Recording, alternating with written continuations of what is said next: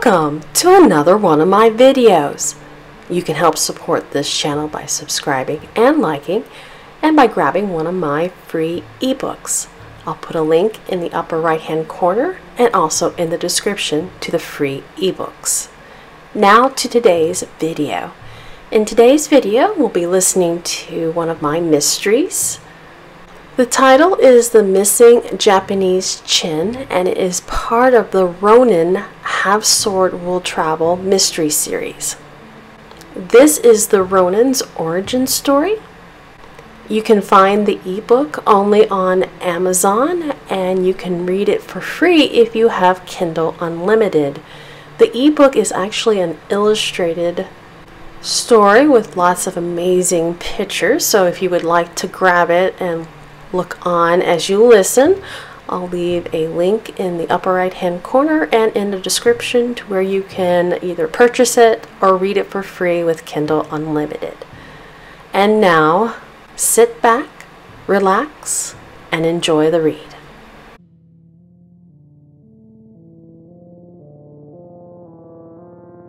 The Missing Japanese Chin Mystery, Number 0 Prequel Horo-sha's Origin, Ronin Have Sword Will Travel Mystery Series, by Kristie Lynn Higgins.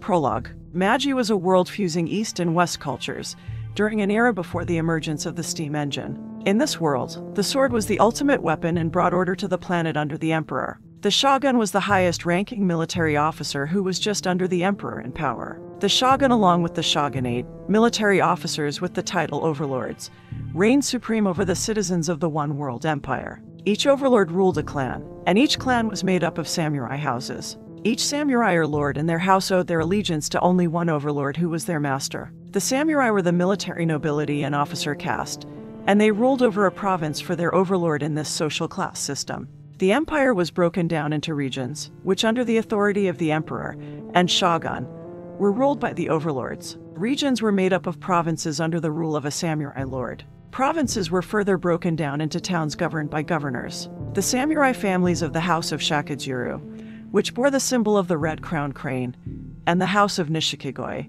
which bore the symbol of the koi, were longtime allies. Their provinces bordered one another, and their house would come to the aid of the other against bandits or rival overlords and their samurai. Magi was enjoying a time of peace and prosperity. Rivalries between overlords were fought with words and speeches on the floor of the shogunate house, and not on the battlefield. Bandits were still a problem, but usually only in the remote areas. Peace seemed a thing of everlasting existence, and war was perceived as a mythical beast that only lived in the legends of the past. Tea haiku. Tea simple small truths. Everything has a dawning. From Sweet to Bitter. Chapter 1. Very short intro for one troublesome child. Yoke, come back here, a woman yelled, followed by the gleeful laughter of a little girl as she escaped her nanny. Teacher, her tiny feet thundered across the wooden floor, fleeing the one who wanted to dress her. Yoke's laughter gave joy to all who heard it and filled their hearts with delight as if the sun had already risen. Her laughter was especially relished by her older brother and her older sister. The little girl chased after the family dog and ran away from her nanny. Yoke, Keikenna yelled again after the precocious little girl. Don't make me chase you. Come back, you troublesome child. Chapter 2. What her sister thought. Dawn broke over the lush green land, bringing a host of yellow and orange hues. A tall white crane trimmed in black with a tuft of red upon its head walked the water garden of the Japanese-style castle estate. The graceful red-crowned crane eyed an equally graceful red and white koi within the pond it strolled beside. The bird started to stalk the fish when a shoji slid open and a beautiful older girl, dressed in a white kimono decorated by pale blue lunar glow moths, walked out. She, who had just turned 14 a few days ago, entered the outer corridor that wrapped around part of the main castle estate and startled the crane. The bird flew away in a panic. The older girl peered at the rising sun as it peeked over the protective walls of her family's castle estate. They were safe behind the fortress-like structure's high walls. A single gate entered the structure, and it was heavily guarded during the day and locked up tight during the night, and guarded by the watchmen around the clock. Her father was a samurai whose master was Overlord Tanaka, and since her father was a samurai lord, she was among the nobility. She turned her attention to the red and white koi within the pond, which was the second largest of all the koi, as it swam among the others. She peered at this attractive fish as if she was a moth drawn to a passionate flame kindling deep within her soul. She, one named after the cherry blossom, envisioned her future with a husband she had yet to wed. Sakura saw children of her own, and she also saw herself sitting beside her husband. Her sister's gleeful laughter drew her thoughts away from the dream that was filled with her heart's desires and forced her mind to return to the reality of her responsibilities. "Yoke, come here and let me brush your hair," Sakura spoke as she waved her half-dressed sister over to her.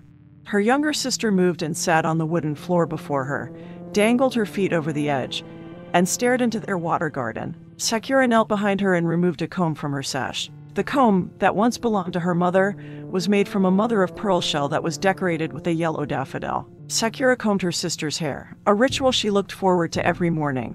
"Tell me about our mother," Yoke spoke as she tried to sit still. "Our mother was very beautiful. I heard that you look like her," Yoke said as she fluttered her feet as if they were the wings of a butterfly. "I do not think I can ever compare to her," Sakura spoke as she gently brought the teeth of the comb through Yoke's hair. They and their brother had their mother's violet black hair. Sakura followed the comb with her hand and smoothed it down her sister's soft strands. "Yoke, do you know that I love you?" "As much as I love you," her younger sister replied. "Yoke, do you know that I love you more than I love myself?" She turned and peered at Sakura as if she didn't understand. Sakura put a hand to the side of her face as she stared deep into her eyes that revealed so much about the gifted child. "I love you and our brother so much. There is nothing I would not do for you too." "I love you too," Yoke told her, not really understanding the depths of her sister's affections for her. Sakura finished brushing her hair just as Keikenna, the nanny, arrived. She was holding their black and white dog, Fluffy. The older woman looked exhausted as if she had been running. "You are such a troublesome child." "Clever? Very clever, but still troublesome," the nanny told her. Yoke called out to the woman, happy to see the nanny had finished her game. "Do not call me that," Keikenna told her. "I do not like to be called Hare," Sakura questioned as the nanny still panted from her run.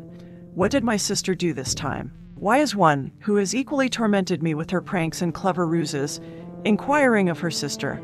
Keikenna questioned the 14-year-old. Sakura answered, "I only wanted to know which of us sisters is the cleverest." The nanny sighed as she thought about it, and then she answered, "I believe you're neck and neck right now." "I will have to improve my games," Sakura spoke, implying future mischief. "I will not be outdone by one such as she. It will be a battle of sides. I, with my mother's hazel eyes and Yoke." She tenderly grabbed hold of her sister's face and peered into her light green eyes that were green like a jade as she added, ... with her father's eyes. "We will see in the end who is the cleverest."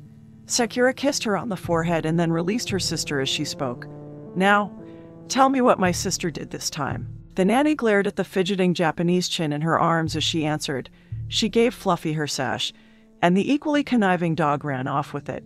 "I had a time chasing it down." The nanny, who was a disgraced priestess her family took in, finished dressing her younger sister, and then she took Yoke and the Japanese chin to have their breakfast. Sakura started to follow them but paused as she once again turned her attention to the pond. The largest of the koi, a gold-black speckled brute, was belly up. The red and white koi was feeding on it. She was bothered by this imagery and grimaced at what this ghastly omen might mean. Sakura fixated her eyes on the now dominant koi and then entered her home. Chapter 3. Father's Friend. Sakura ate breakfast with her sister and her brother, and then she walked to her father's office. She heard his friend, Ryo, talking with her father, Haruto, so she waited outside and listened in through the room divider. The room divider, as all the shoji in the estate, consisted of translucent paper over a frame of wood held together by a lattice of bamboo. Inside the office, Haruto sat on a floor pillow on a slightly raised area in the middle of the room. His friend sat across from him and their swords rested on the wooden floor by their sides. "I am sorry to hear that Lord Nishikigoi passed away," Haruto told his friend. "He was one of the great warriors of your clan." "He was a brute," Ryo spoke. "He was harsh to the people and he was harsh with me and my mother while she was still alive. I will change the way I rule." Haruto wasn't sure what he should say on that subject, so he changed it by saying, "Speaking of which, I should call you Lord Nishikigoi. Now, does that mean I have to refer to you as Lord Shakadzuru?" "Not while it is just the two of us, old friend." Haruto smiled and then said, "Do you remember when we were still children and the two of us along with Suai-san would play in the orchard?" "I do," Haruto said. "The three of us were inseparable. We were, and the three of us loved each other as brothers and sister. Time did change that. I have to admit that I have always been jealous of you. Suai-san chose you to be her husband," Ryo spoke, making light of it, and then he noticed it still pained his friend to speak of her. Ryo asked, "How long has it been now?" Haruto considered his question and answered, Yoke is 5 now, so 5 years. Suisen has been gone 5 long years. Outside, a servant came with tea, and Sakura told her, I will take it in. She took the wooden tray with the cast iron tea set from the servant. Sakura waited until she left before she knelt and spoke through the room divider. Father, may I come in? I have your tea. Yes, Sakura. Come in. Ryo perked up as she slid open the shoji and brought the tray in. Haruto and Ryo sat on the floor, facing each other, and Sakura came aside her father out of the way and began pouring their drinks. Haruto noticed the look Ryo gave his daughter and said, I have finalized the marriage agreement between my house and the house of Watanabe. Sakura is to marry their eldest son in 2 years when she comes of age. It sounds like a good match. You should select yourself a wife, Haruto told his friend. Your parents are not around to make a contract for you, so you are free to select your own wife. I hear that Chihiro has come of age. I am not sure we are a good match, Ryo stated. There is strife between our houses, and speaking of strife, I hear Lord Gima has been whispering in our overlord's ear. What sort of things has he been whispering to Overlord Tanaka? Haruto asked. Lord Gima does not believe you should be in charge of the silk production in the Kai province. Haruto said, the Kai province once belonged to the house of Gima. Our overlord is the one who decided to give the province to my father, and since that time, silk production has increased by 18%. Lord Gima boasts that in 5 years he can increase production by 35% if he is given the province, Ryo stated. Why tell me these things? Our overlord is the final say on who manages what for him. Ryo replied, I am telling you this because if Lord Gima can't convince Overlord Tanaka to return the province back to his family, he might find another means to resecure it. Sakura finished pouring the 2 men's tea, and she said, I heard that your father died. He passed peacefully away in his sleep last night, Ryo stated. His end was nothing like his reign. Sakura took his comment to mean that Ryo wished for a more deserving end for his father. Ryo glanced at her as she handed him a cast iron teacup with a crane decorating it. He took the teacup from her and told her father, I believe one can only attain what they truly want if they are willing to shape sacrifices. Do you not mean make sacrifices? Haruto questioned him. I mean, father? Haruto's only son and middle child beckoned. Come in, Riko. The boy came in and went and took his position by sitting beside his father. His older sister raised her eyes without raising her head to peer at them, as the younger was seemingly looking down on the older. She glanced at her father, who had kind light brown eyes, and then she peered at her brother, who had inherited the same kind light brown eyes. Would you like some tea? Sakura questioned her brother from her position set aside from the others, and she noticed the vacant spot next to her father on his left side. I am fine, Riko answered. Ryo peered at the boy and said, You have grown 2 inches since last I saw you. Sakura believes because I am growing so fast that I will be taller than father. I don't know if anyone can be taller than your father, Ryo commented. Here, Riko. I brought you something. Ryo removed a tanto or dagger from a pocket in the sleeve of his kimono, handed it to the boy, and said, This once belonged to my father. Shouldn't you keep it? Riko questioned him. No, I think it would be appropriate that you have it. My grandfather gave it to my father to aid him in his journey to become a man. Riko grabbed hold of a tiger claw that he wore around his neck as he said, My father gave me something similar. He gave me this claw from a tiger he killed in his youth. Riko turned to his father, who he greatly admired. Honor me in the same way by taking this gift, Ryo told him. Riko glanced at his father, and Haruto nodded. So Riko held out his hands to his father's friend. Ryo placed the small dagger in the boy's outstretched hands. Riko examined the tanto, and 2 koi decorated the bamboo sheath. He removed the dagger, and a koi also decorated its blade. Thank you. You can thank me by allowing that blade to serve you in your journey. Sad haiku. 5 yellow flowers. Placed on beloved stone grave. 5 yellow flowers. Chapter 4. A mother remembered. Ryo spent the afternoon with Haruto and his family. The 2 friends reminisced, and then Ryo returned to his own province. Sakura and her brother left their father's side, and Sakura asked, Riko, will you go with me to visit our mother's grave? Of course, I will pick her favorite flower before we go. Some time later, Riko held a bouquet of yellow daffodils as they made their way to their mother's grave. He had just joined his sister, and Riko looked all around before he asked, Where is Yoke? She is still too young to come. Besides, Yoke does not remember our mother as we do. Do you still blame her for our mother's death? Riko questioned his older sister. I do not blame her, Sakura answered. How could Yoke be to blame? She was a baby. You wanted nothing to do with her the first year of her life. I was still a child then. Are you saying you are an adult now?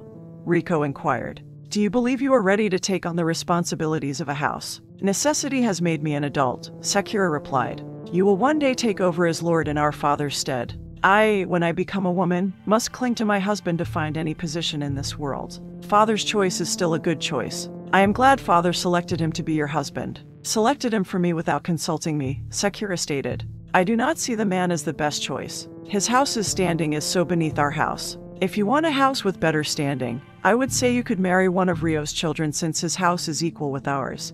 But he still needs to marry and have children. So you would have a long wait. A long wait indeed, Sakura stated. Sakura lit incense for their mother, Suisun, and then Riko laid the bouquet of daffodils on her grave. They both stood there in silence for a long time, and then they returned to the estate. Chapter 5. The night it all went wrong. That evening, Anel greeted the night as Sakura sat in her room alone upon her futon. She had been lying down, but she had become restless, so she got up and lit a candle. She stared at its flame as it flickered about, lighting up her dark room. All sound faded around her, not that everything had gone quiet. On the contrary, the castle estate erupted with a loud, distant commotion that gradually became louder and closer. She ignored the sounds as she focused on the candle and the flame. Time progressed as she was frozen in the moment. Only she, the candle, and the flame existed. Sakura waved her hand over the candle, causing the flame to bend, and then straighten back up. She ran her hand through the small fire, and then she held her hand over the flame to see how long she could keep it there. The flame started to burn her when a voice called for her and pulled her back into the chaotic present. Sakura. Several minutes earlier, Riko hurried to his older sister's room, carrying their father's longsword in one hand, and holding tightly to his younger sister with his other hand. Their sock-covered feet thundered across the wooden floor as fire devoured their castle estate home. His sisters were in trouble. He had to protect them. Night made the terror only that more nightmarish as the screams of men and women drowned out their panicked thoughts. There were other sounds other than the desperate screams of those devoured by fire. There were sounds of battle as steel clashed with steel. Many men had entered their home and their forces had overrun his family's forces. Sakura, he called out as he entered his older sister's room. Bandits have attacked. Smoke burned his eyes and made his throat raw. The fire had yet to reach this area of the castle estate, but its smoke made it hard to see and breathe. Sakura, Riko called out again. I am here. What happened? Riko replied, I heard that someone opened the front gate and let our enemy in. They are killing everyone. Where is father? I do not know, Riko answered. I went to his room but only found his sword. There was also blood. Lots of blood. He held up the katana still sheathed in its decorative scabbard with a red crown crane decorating it.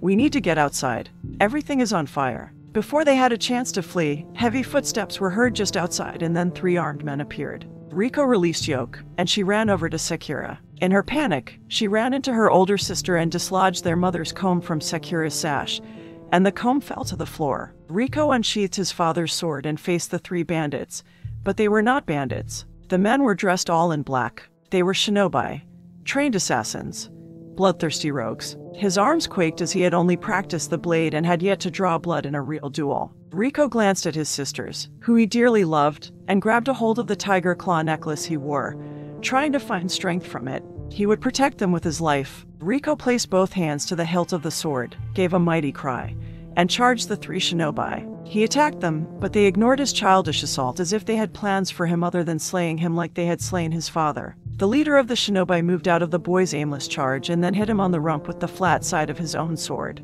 Riko turned and screamed at them. He again charged the leader of the shinobi, but the ninja easily disarmed him, and then he kicked Riko in the stomach. The boy doubled over as the shinobi laughed. Riko drew the dagger Ryo had given him and sliced at the leader of the shinobi, cutting him across the cheek. The shinobi screeched in pain and then thrust his sword through the boy. Sakura screamed as the perfect world she had envisioned for her future self turned to ash as her family home turned to ash. A Ronin, a masterless samurai. Chapter 6. Enter the Ronin 12 years later. Kai province under Lord Gima's rule. A Ronin entered the town of Yukon, walked to the local postings, and nailed up an advertisement on the erected wood wall just outside of the town. The stranger wore a Ronin gasa, a conical hat made from bamboo with a tuft of bamboo sticking straight up like a tassel. A barefoot street boy, who was about 10, noticed the runny Ronin who was dressed in a shabby kimono and dingy hakama, traditional Japanese trousers. The Ronin also wore zori, sandals made from straw. The street boy's yukata, a light cotton kimono, was even shabbier than the stranger's. The Ronin had a katana with a red crown crane decorating its scabbard tucked in his sash. The boy could barely see his face because of the hat, but the Ronin did have violet black hair. The kid noticed as the Ronin hammered the posting up with a nail and a rock that the Ronin's hands and forearms were covered in scars as if the warrior had seen a lot of action. The kid, who was endowed with the wisdom of the streets, went and read over the posting. He still needed work on his reading, but he managed to read the posting. Ha! Have sword, will travel. The kid looked over the Ronin and saw an opportunity for himself. The boy said, "You must be new to Yukon. I could help you out. I have a lot of connections here." And the Ronin walked off, heading into the town. "Hey, you, Ronin, wait up!" The boy yelled after the warrior. "You shouldn't let this opportunity pass you by. I might look like your average snot-nosed kid, but I pay attention. You could say I know how to play the political game here." The Ronin continued to ignore him as the boy walked beside him. "You don't talk much, but that's fine. I'm told I talk enough for 3 people. So, what about my offer?" he asked and waited on a reply. "You must be wondering what I want out of our partnership. I want food, a roof over my head, a blanket, and coin if you swing a job and complete it." The Ronin still continued to ignore him. "Come on, say something. Prove I'm not talking to some samurai's ghost." The Ronin paused and peered at the boy for the very first time. The boy still couldn't see his face very clearly under the hat, but the Ronin's stare was intense. The Ronin turned and continued on his way. "I'm Rico," the boy shouted after him. "And one day I will be the governor of this town." The Ronin turned and peered at him curiously. "What's your name?" the boy questioned. "I told you my name, so you are supposed to tell me yours." The Ronin turned from him for a 3rd time and walked away from him. "Fine. I don't need to know your name," Rico told him as he chased after the Ronin. "I can't call you Ronin. That might bring unwanted attention on you." "I know. I will just call you Horo-sha." Thunder rumbled overhead as dark clouds moved into the area. Rico said, "The first thing we need to do is find us a room.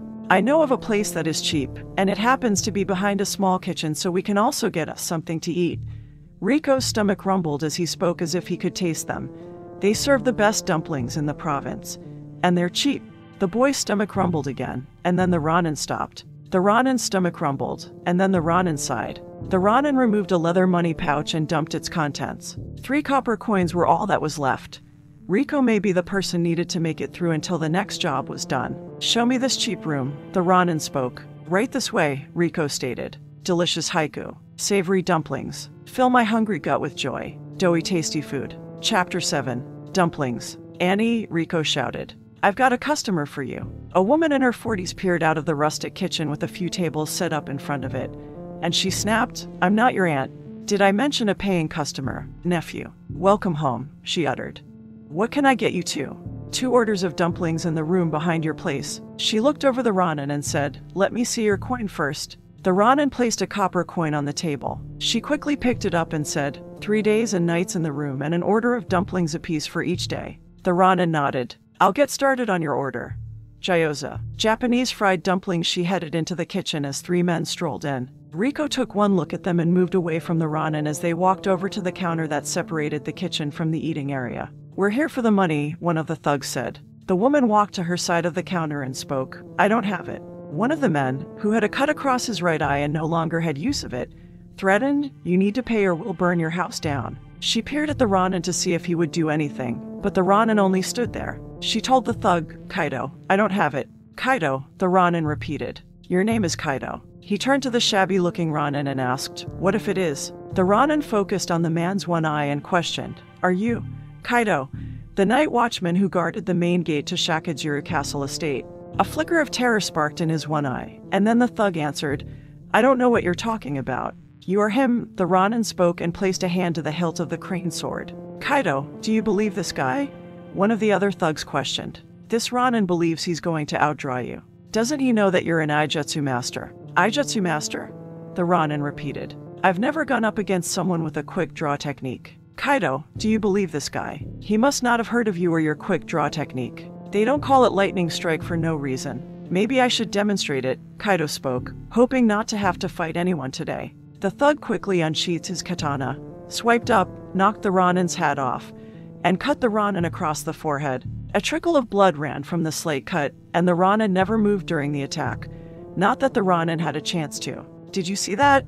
one of the thugs with Kaido laughed out. "I didn't see that. It was so fast. Look how stunned the Ronin is. No one's faster than Kaido when it comes to him unsheathing his sword. Move along, Ronin, if you know what's good for you, and let us conduct our business." "I need to know what happened that night." The Ronin spoke in a calm voice that gave away no emotion. "Are you the one who opened the gate for them? Did you let the ninjas in?" "This Ronin just don't pay attention," the one thug said.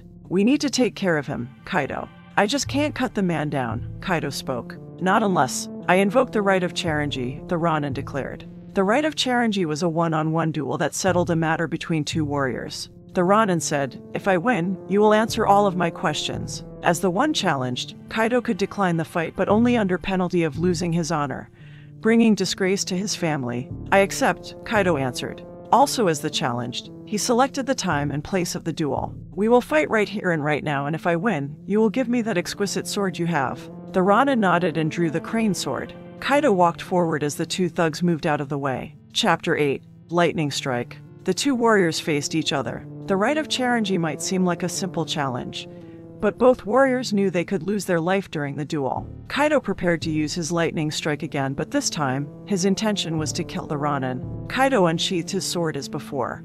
Actually, Kaido unsheathed his sword a split second faster than before and cut across the Ronin. To him, it looked like the Ronin reacted only after it was too late, but the Ronin's blade still came at him and cut him across his sword arm. Kaido stumbled back a few paces, believing they had both been severely wounded.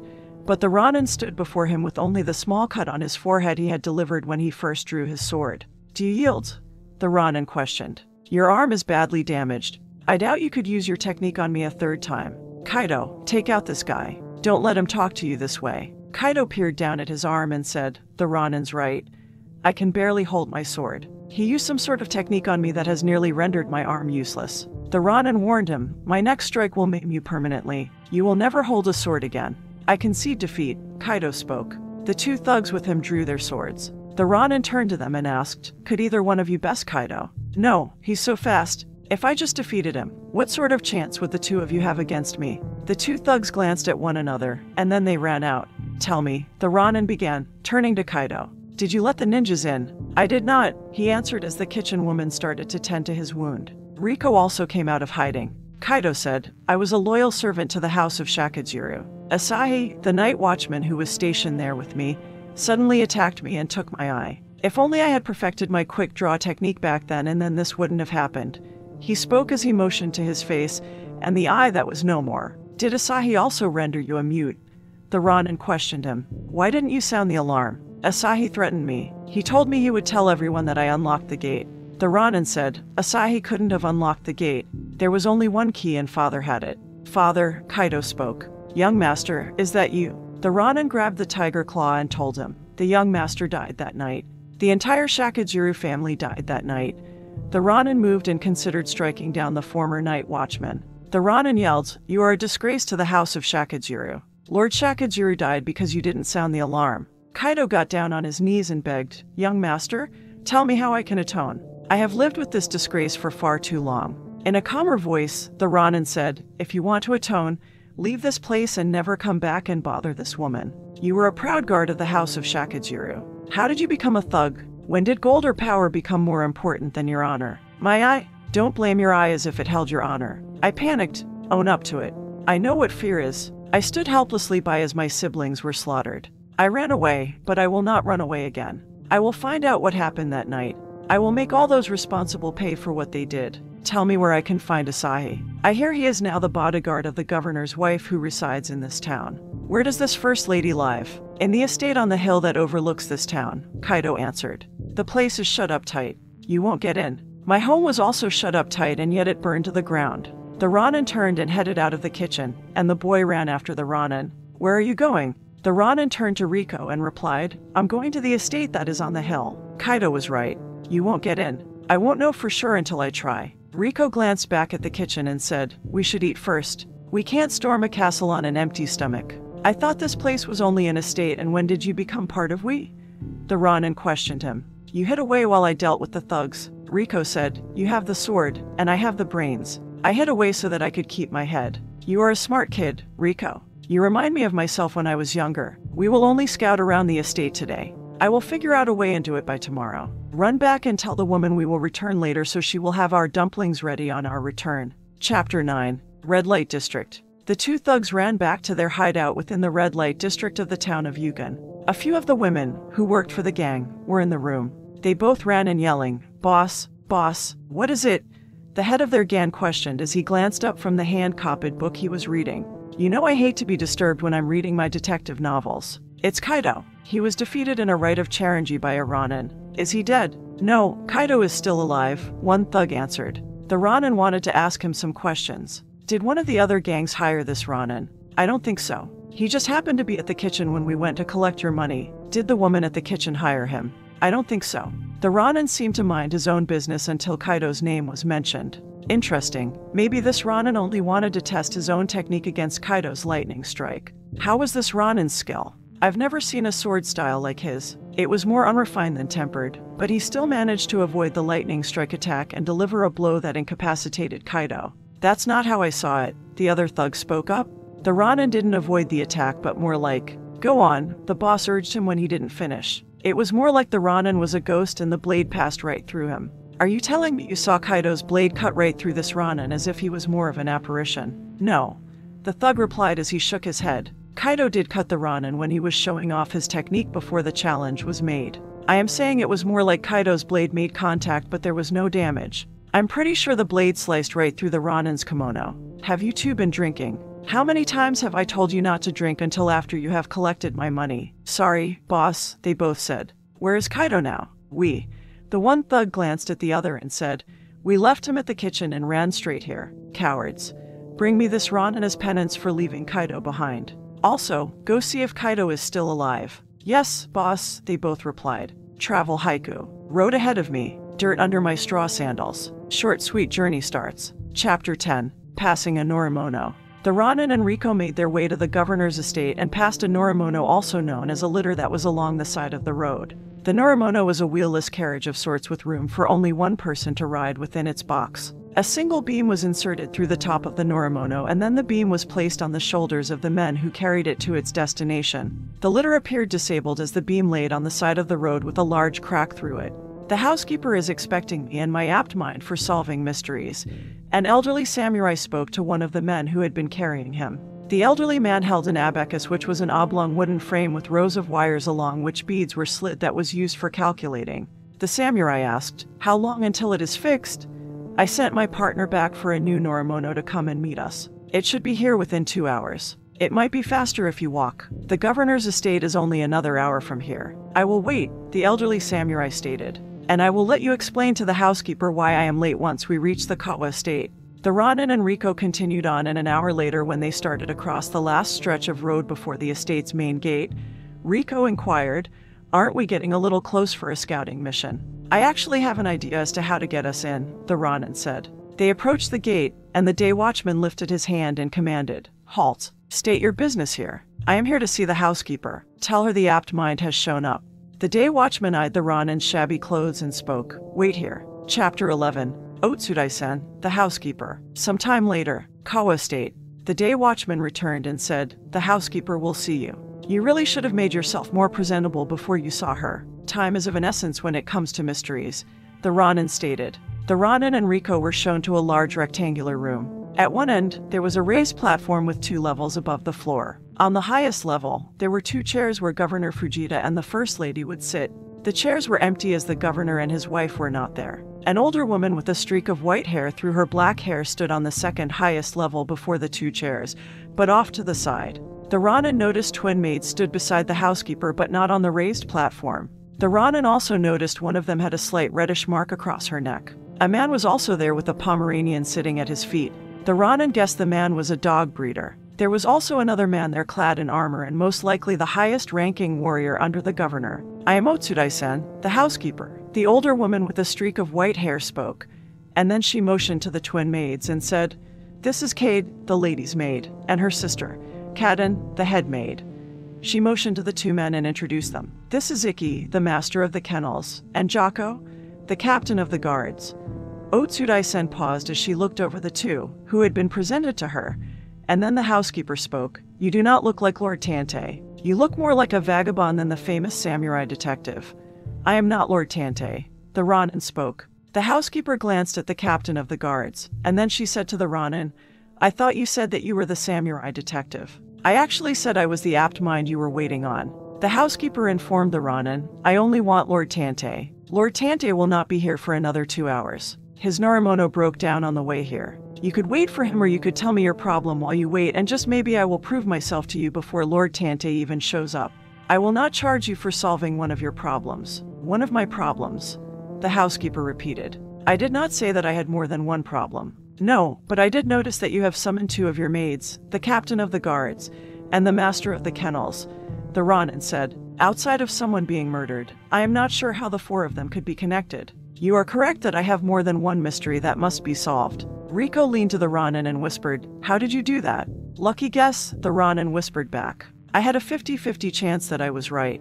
Hopefully, it will pay off. The housekeeper eyed the Ronin and the boy with him, and then she said, I should have you thrown out, but I will test this apt mind you boast of. I have 2 mysteries for you to solve. The first mystery is that Our Lady's black pearl necklace has gone missing. It was last seen in her jewelry box 2 nights ago. I believe it was stolen by one of the servants. The second mystery is, before you tell me this second mystery, I believe I have already solved your first mystery. The Ronin spoke. It is my guess that Cade was admiring her lady's necklace and tried it on. Her sister Cadden must have walked in on her and scolded her. I believe there was a fight and the necklace was accidentally ripped from Cade's neck, causing the marks I see, the Ronin stated, pointing at the lady's maid. Cade moved her hand to her neck to try and hide the marks. Cadden probably didn't want to get her sister or herself in trouble, so they picked up all the pearls, but when they went to fix the necklace, they came up several pearls short. They have been looking for the missing pearls since. The housekeeper turned to them and asked, is this true? The twins fell on their knees and begged the housekeeper, please forgive us. The housekeeper turned to the Ronin and said, you solved this mystery without questioning a soul. You do have an apt mind. Do you know where the missing pearls could be? The Ronin motioned to a wall and said, I noticed the dog painting you have of a Japanese chin. I believe the dog might be the culprit. Someone will have to check its poop the next few days. You can't say that in front of the women, Rico scolded the Ronin. I can't say what? Poop? Should I have said crap instead, or maybe dung? I guess I could have used excrement or maybe even fecal matter. The Ronin thought about it and said, oh, I know better yet. Feces or manure, but when I think of manure, I think of horses or cattle and not a dog. I guess I could have just said number 2. Rico said, I think stool would have been fine, or just saying they only had to wait until the dog went to the bathroom. Actually, the housekeeper started as she cleared her throat to interrupt their discussion of poop. The female dog in the painting is a purebred Japanese chin, and she has gone missing. Lord Sato is on his way here with his prize-winning male, and the 2 are to be bred. A purebred Japanese chin, the Ronin repeated, glancing at the painting of the black and white lapdog. How long before Lord Sato arrives? 5 days from now, the housekeeper replied. The Ronin said, I will endeavor to have the mystery solved before then and have the First Lady's dog safely returned. What should I tell Lord Tante when he arrives? Tell him you have put this mystery to a contest, one apt mind against another. What is your name? The Ronin glanced at Rico and then answered, Horo-sha. Stay as our guest, Horo-sha. The housekeeper spoke. You and your apprentice. I accept your hospitality. Follow me, and I will show you to your room. The housekeeper spoke, glanced at the twins, and said, Cadden and Cade, you 2 stay here until I return. Chapter 12. A similar accident. The housekeeper showed Horo-sha and Rico to a room, and once the housekeeper left, Rico inquired, how did you know about the pearl necklace? Horo-sha smiled as a memory from the past became vividly clear and then said, I had a similar accident with my own mother's necklace. Rico tilted his head and then muttered, why were you wearing your mother's necklace? Horo-sha ignored him and said, we should use every hospitality that has been offered to us and take a bath. I bet they have a hot spring here. What about the other mystery? How are you going to solve it and still find Asahi the bodyguard? I actually already know what happened to the dog. I just haven't figured out where the dog is. Really? Rico questioned. The housekeeper said that Lord Sato was on his way here to breed his prize-winning male with their female. The only thing is, their female dog is no purebred. Did you notice the eyes of the dog in the painting? They are more Pomeranian than Japanese chin. Her eyes have given away who one of her parents is. I believe Icky took the First Lady's dog and either hid it or killed it so that a certain indiscretion wouldn't be found out. Icky is probably afraid he'll lose his job, or worse if the First Lady's dog is revealed not to be a purebred. Why didn't you tell the housekeeper? We can now freely move about the governor's estate and ask questions. I can get close to the First Lady and her bodyguard without arousing any suspicions. Horo-sha answered and motioned to their room. We also will have a soft futon to sleep on while we are here. I also imagine food and a hot bath I can't wait to slip into. Rico was also looking forward to sleeping on a futon and not the hard ground he usually slept on in some alley. Horo-sha removed the bamboo hat and set it in the corner of their room. Rico questioned, what about Lord Tante? I imagine he is a smart guy. He can probably solve the mystery in a few days and prove that he is an exceptional detective. Horo-sha went to the shoji in the back, slid the divider to the side, and peered outside. I was right. We have our own personal bath. Riko, stay in the room. I am going to get my bath first. There was a knock from the corridor, and one of the twins opened the shoji and set some things in their room. Horo-sha thanked her, and the maid left. Why do you want me to stay in the room? Riko asked. You are a boy, but I think you are too old to bathe with me. Horo-sha answered and then added, After all, we are not siblings. What does that have to do with anything? Riko questioned. Are you one of those shy men who can't get naked in front of other men? No, Horo-sha replied. I'm just not a man. Hot Spring Haiku, Second Vice of Mine, Soothe Weary Body and Soul, Mineral Water, Chapter 13. What do you mean you are not a man? What do you mean you are not a man? Riko yelled. I am a woman, Horo-sha spoke as she readied her bathing items that Kaden had brought them. You can't be a woman, Riko insisted. You were once a samurai. There have been great women samurai throughout our history, Horo-sha said. Only a few, but they don't count. They just took over the title from their husband when he passed on, and they had no son to take the title. Look, Kaden also brought us a change of clothes. Good, mine was a little too full of holes and slashes, Horo-sha spoke as she put a few fingers through the cloth with a slash through it. Kaido nearly made ribbons out of my kimono when he slashed me. Why would your clothes be full of slashes? Riko questioned, and then the boy stated, So he did cut you, or at least your clothes. How did you survive his lightning strike? She put a finger to her lips and winked at him as she answered, It's a secret. Fine. If you don't want to tell me, Riko spoke in a huff, and then he muttered, Don't trust me. The boy made a face as he stared at her, trying to figure out how he didn't notice. Him, who usually noticed everything. If he let the tiniest detail elude him, in his world, it could mean a meal lost or a life lost. Riko said, I want to go back to the question of how you can be a woman. I was born that way. Okay, I wasn't born a woman. Horo-sha motioned with her fingers as if she was pinching something to show its small size. And then she said as if speaking to an infant, First, I was this little seedling of a baby. Her arms exploded in a wide circle as if she was the rising sun. And then she continued, Then I sprouted up into this little girl. Horo-sha put both hands on her hips and stood there like some heroic statue as she finished. And then I blossomed into a woman. Are you some sort of plant? He muttered. Horo-sha ignored his comment as she insisted, I wasn't keeping it a secret. She looked down at herself and said, I guess I do dress more like a man. The clothing is easier to travel in and fight in when I need to.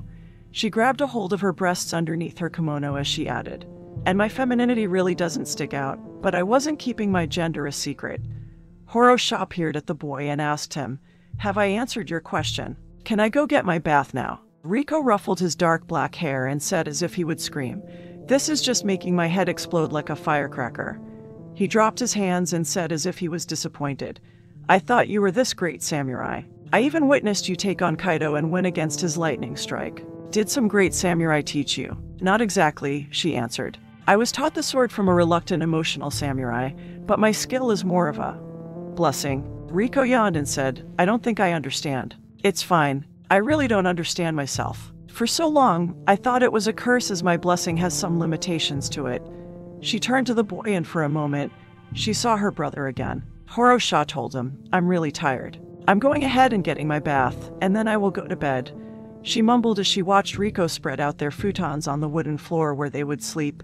My head hasn't laid on a pillow in so long. You can get your bath once I'm done. Chapter 14. A Dream and a Nightmare. Some time later after they had both had their baths, the two slept soundly in their room. Horo-sha slept closest to the shoji that led to the small hot spring as she dreamed of owning her own hot springs resort one day. Her dream brought a smile to her face, but then a different dream invaded her peaceful thoughts and brought with it the black hand of death and the guilt of surviving. She gripped at her cover in the throes of an ordeal of the mind, and hard as a nightmare seized her. The specter of her past frequently visited her at night and brought with it horrors she wished to forget. 12 years earlier, Riko, the son of the samurai, glanced back at his two sisters as their home burned around them. He placed one hand on his wound the ninja had inflicted and stretched out his other hand toward his beloved siblings, as if to grasp them one last time. His face wrinkled with pain as he uttered, Sisters. Sakura took a step toward him to grab his hand as his face ashened, but then he fell face down to the floor. She screamed, You killed my brother. You killed Riko. Don't scream at me, the lead ninja yelled at her. The boy cut me. You killed my brother. Sakura continued to scream. You killed him. You killed my brother. The screams became louder and then were drowned out by the roar of fire as the room disappeared, swallowed by flames. A monstrous face appeared in the flames, a face like that of a demon lion that haunted her memory, both waking and those of dreams. Her heart thundered in her chest as the drums of war sounded all around her. She let out a scream. The present. Horo-sha sat up in bed as she screamed out, Riko. I'm here, the street boy spoke as the darkness of night still surrounded them. Why are you crying out my name? She glanced around the area and saw no fire and smelled no smoke. Horo-sha pulled from her hellish dream and caused the tormenting specter to flee back into her mind. The dark phantom of history would not let her rest. She finally answered the boy. I was having a nightmare and calling out my brother's name. The one who was massacred along with the rest of your family. Yes, she spoke softly. I will kill the one responsible. I will make him pay with his life. I will only get one chance. I will find the sole person responsible, and I will kill him with my father's sword. Horo-sha removed the mother-of-pearl comb with the daffodil on it as she thought of her sister. I will avenge both of my siblings. She laid back down and told him, go back to sleep. There is much for us to do tomorrow. Chapter 15. Young Horo-sha. Horo-sha gripped her cover as she found it hard to return to sleep when the relentless specter was pressing against her skull to enter her dreams again. She turned over and thought about how she had arrived here, the choices she had made, and the people who had helped her. About 5 years after the fire and massacre that took her family away from her, young Horo-sha held a bakken, a wooden practice sword, as she faced Hanju, a samurai who had retired and spent his time teaching exceptional students, or more like he was still looking for that exceptional student. The two of them faced off in a practice duel. Hanju was also armed with a bakken. She had already been practicing for over an hour. Her hands and forearms were bruised from earlier training sessions. Hanju held high his sword and charged his pupil. Young Horo-sha backed up a few steps and nearly fell down in her retreat, and Hanju easily stripped the sword from her. Hanju frowned, then turned to the woman watching them, and spoke, Keikenna. She will never learn this. It would be better to tell her to give up. I have never seen a student with less raw talent than her. I don't know if I can teach her, Kenjutsu. It would be better that she give up this idea of taking revenge. Keikenna sighed and then said, you tell her that. I have tried. Hanju turned to young Horo-sha and instructed her. Give up and go home. I have no home, she told him. It was burned to the ground. He instructed her, go find you a husband then. And start your own family. He will provide for you. How can I start a family when my old family's ghosts are calling out to me from the grave? I am from the house of Shakadzuru. I am from a proud samurai family, and the blood of my father and siblings calls for revenge. You don't even know who is responsible for killing your family, Hanju told her. I already have a few clues, but I can't take my revenge until I can kill the ones responsible with my own hand. I need to learn the sword. It is the samurai way. Keikenna, help me out here. I'm too old to argue. The priestess questioned him. Is it that you are too old or that you are getting a little frustrated because you haven't come across your star pupil? I can admit that I am frustrated. I have been retired 3 years and still have to find one who is exceptional for me to teach all my techniques to. Is that a tear that I see in your eye? Keikenna inquired of him. It is no tear, Hanju yelled at her as he wiped his eye. Stop saying that I have a tear in my eye. My nickname is all your fault. I wanted to be known as Hanju, the sword crippler, or Hanju, the paralyzer, but only your nickname stuck. Keikenna mumbled with a devious grin on her face. Hanju, the crying samurai. What did you say, you disgraced priestess? Nothing, she grumbled under her breath. She had been dismissed from her order long before she came to work for the house of Shakadzuru, but it still stung when people referred to her as so. Keikenna questioned him. What will you do now? Now I will have to think about whether or not I will drop her as my pupil. I will give you my decision tomorrow, Hanju spoke, and then he left. Young Horo-sha slowly walked over to her bakken and picked it up. She went and sat next to her father's sword, which was beside Keikenna. I will not give up, she said. Even if the crying samurai drops me as his pupil. I will not give up. I will find me another sensei to teach me. Keikenna leaned over, wrapped her arm around her, and asked, what do you think your greatest weakness is? What do you mean? When you are fighting as with Hanju, what is your greatest weakness? She thought about it, and then young Horo-sha answered, I am afraid. Fear can be a weakness, Keikenna said as she peered at the one beside her who she loved like she was her own daughter. Keikenna peered at her own hand, and then she said, since I owe a lot to the house of Shakadzuru, I will grant you a blessing. I rarely use my gifts, but I will use it on you. I will ask the creator of everything to bestow a blessing on you to help you in your quest, but first, I must teach you something. Hand me your father's sword. Young Horo-sha did as instructed. The priestess asked her as she held up the scabbard. What do you see here? A means to take my revenge. Keikenna told her, your father's sword has two sides. A katana isn't a double-edged blade, young Horo-sha insisted. Listen to me, Keikenna instructed her as she unsheathed the blade. She ran her fingers along the edge of the sword as she said, your father's sword has a side that is very sharp, and it can take and defend lives.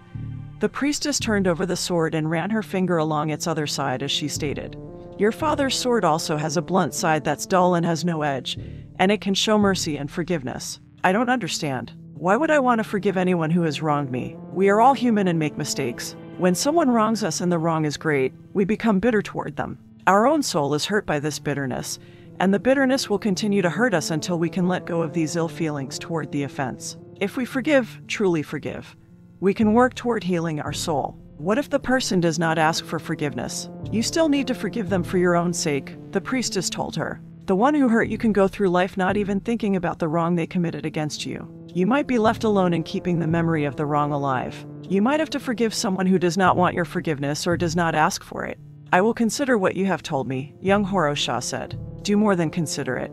You should live by it and you will be more content for it, Keikenna told her. The priestess sheathed the sword and set it behind them, and then she put her hand on young Horo-sha's forehead and said, the one who made everything, give this child a blessing so that she can find her path in this life. Young Horo-sha sat there and waited under the hand of Keikenna for a long while as the priestess continued to pray for her in incomprehensible murmurs. And then she said, I don't feel any different.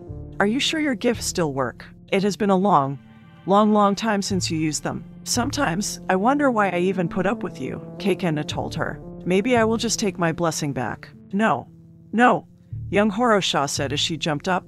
I'll keep my blessing. She clasped her hands behind her back and then rocked back and forth on her feet. Young Horo-sha did this for about half a minute as Keikenna watched her, and young Horo-sha did this until the angry look on the priestess' face vanished. And then she asked her, what sort of blessing did you give me? I do not know, Keikenna replied as she patted the floor next to her. Young Horo-sha retook her seat as the priestess spoke. Maybe the Creator will give me a dream and reveal the blessing to me. It would be helpful to know. Somehow, I have to convince the crying samurai that I am the pupil he has been waiting on. Tea haiku. Tea with only you. Time well spent. Dark brew. Teacup. Warmth. Love. Care. Us. Home. Chapter 16. An Irori. The next morning, young Horo-sha and the priestess sat around an irori within their small hut. It was a traditional Japanese sunken hearth and used for heating the home and for cooking. The irori was square-shaped and cut right in the wooden floor, and stones lined the pit. It was equipped with an adjustable pothook called a jizekage, and the pothook consisted of an iron rod within a bamboo tube which was used for raising and lowering a suspended pot or kettle by an attached lever which was decoratively designed in the shape of a fish. Keikenna removed a small cast iron pot from the pothook it was hanging from with a towel. She set the pot to the side, grabbed a set of chopsticks, grabbed a piece of seaweed from the miso soup, and tasted it. It's done. Eat up. There is much for you to accomplish today, and you will need your strength. The two of them dug into the dried fish that had been grilled over the charcoal fire. They also had rice and miso soup for their breakfast. They ate for a few minutes, and then young Horo-sha asked, do you know of a way for me to convince Sensei Hanju to remain my teacher? I believe I do, the priestess answered her. I had a dream last night, and I was shown what sort of blessing the Creator placed upon you. Young Horo-sha's eyes twinkled as she questioned, will I become the most skilled samurai of all time? Keikenna laughed and then answered, I'm afraid not. Your skills will remain as they are unless you train. So by working hard, I will become the most skilled samurai of all time and kill the people who took my family away from me.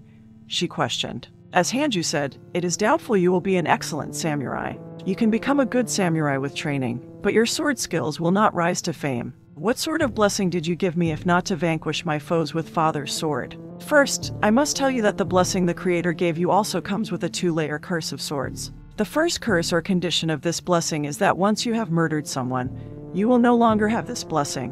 One person, young Horo-sha spoke. I can only kill one person. She had seen many faceless persons who could have instigated such an attack against her family. Young Horo-sha knew there were many, but now that many had to become one. And she said, it is fine. As long as I can kill the one person who ultimately was responsible for massacring my family, I will be satisfied. What is the second curse of sorts that you mentioned? Keikenna removed a small dagger as she moved around the sunken hearth as if to attack her, and then the priestess said, let me explain. Chapter 17. Obsessed with the hot spring. The present.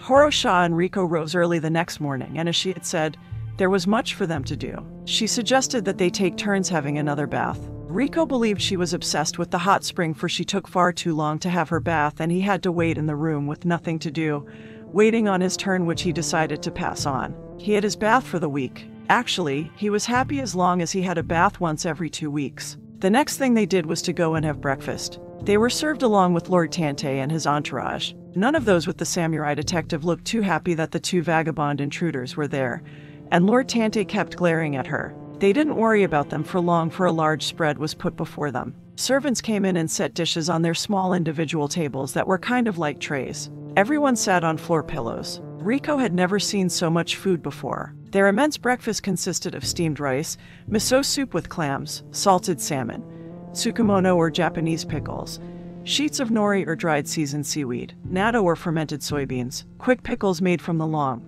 thin, and spiny Japanese cucumber, and blanched spinach. Horo-sha and Riko ate and even asked for seconds on the bowl of rice. After they had been there for over 15 minutes, Lord Tante finally spoke to them.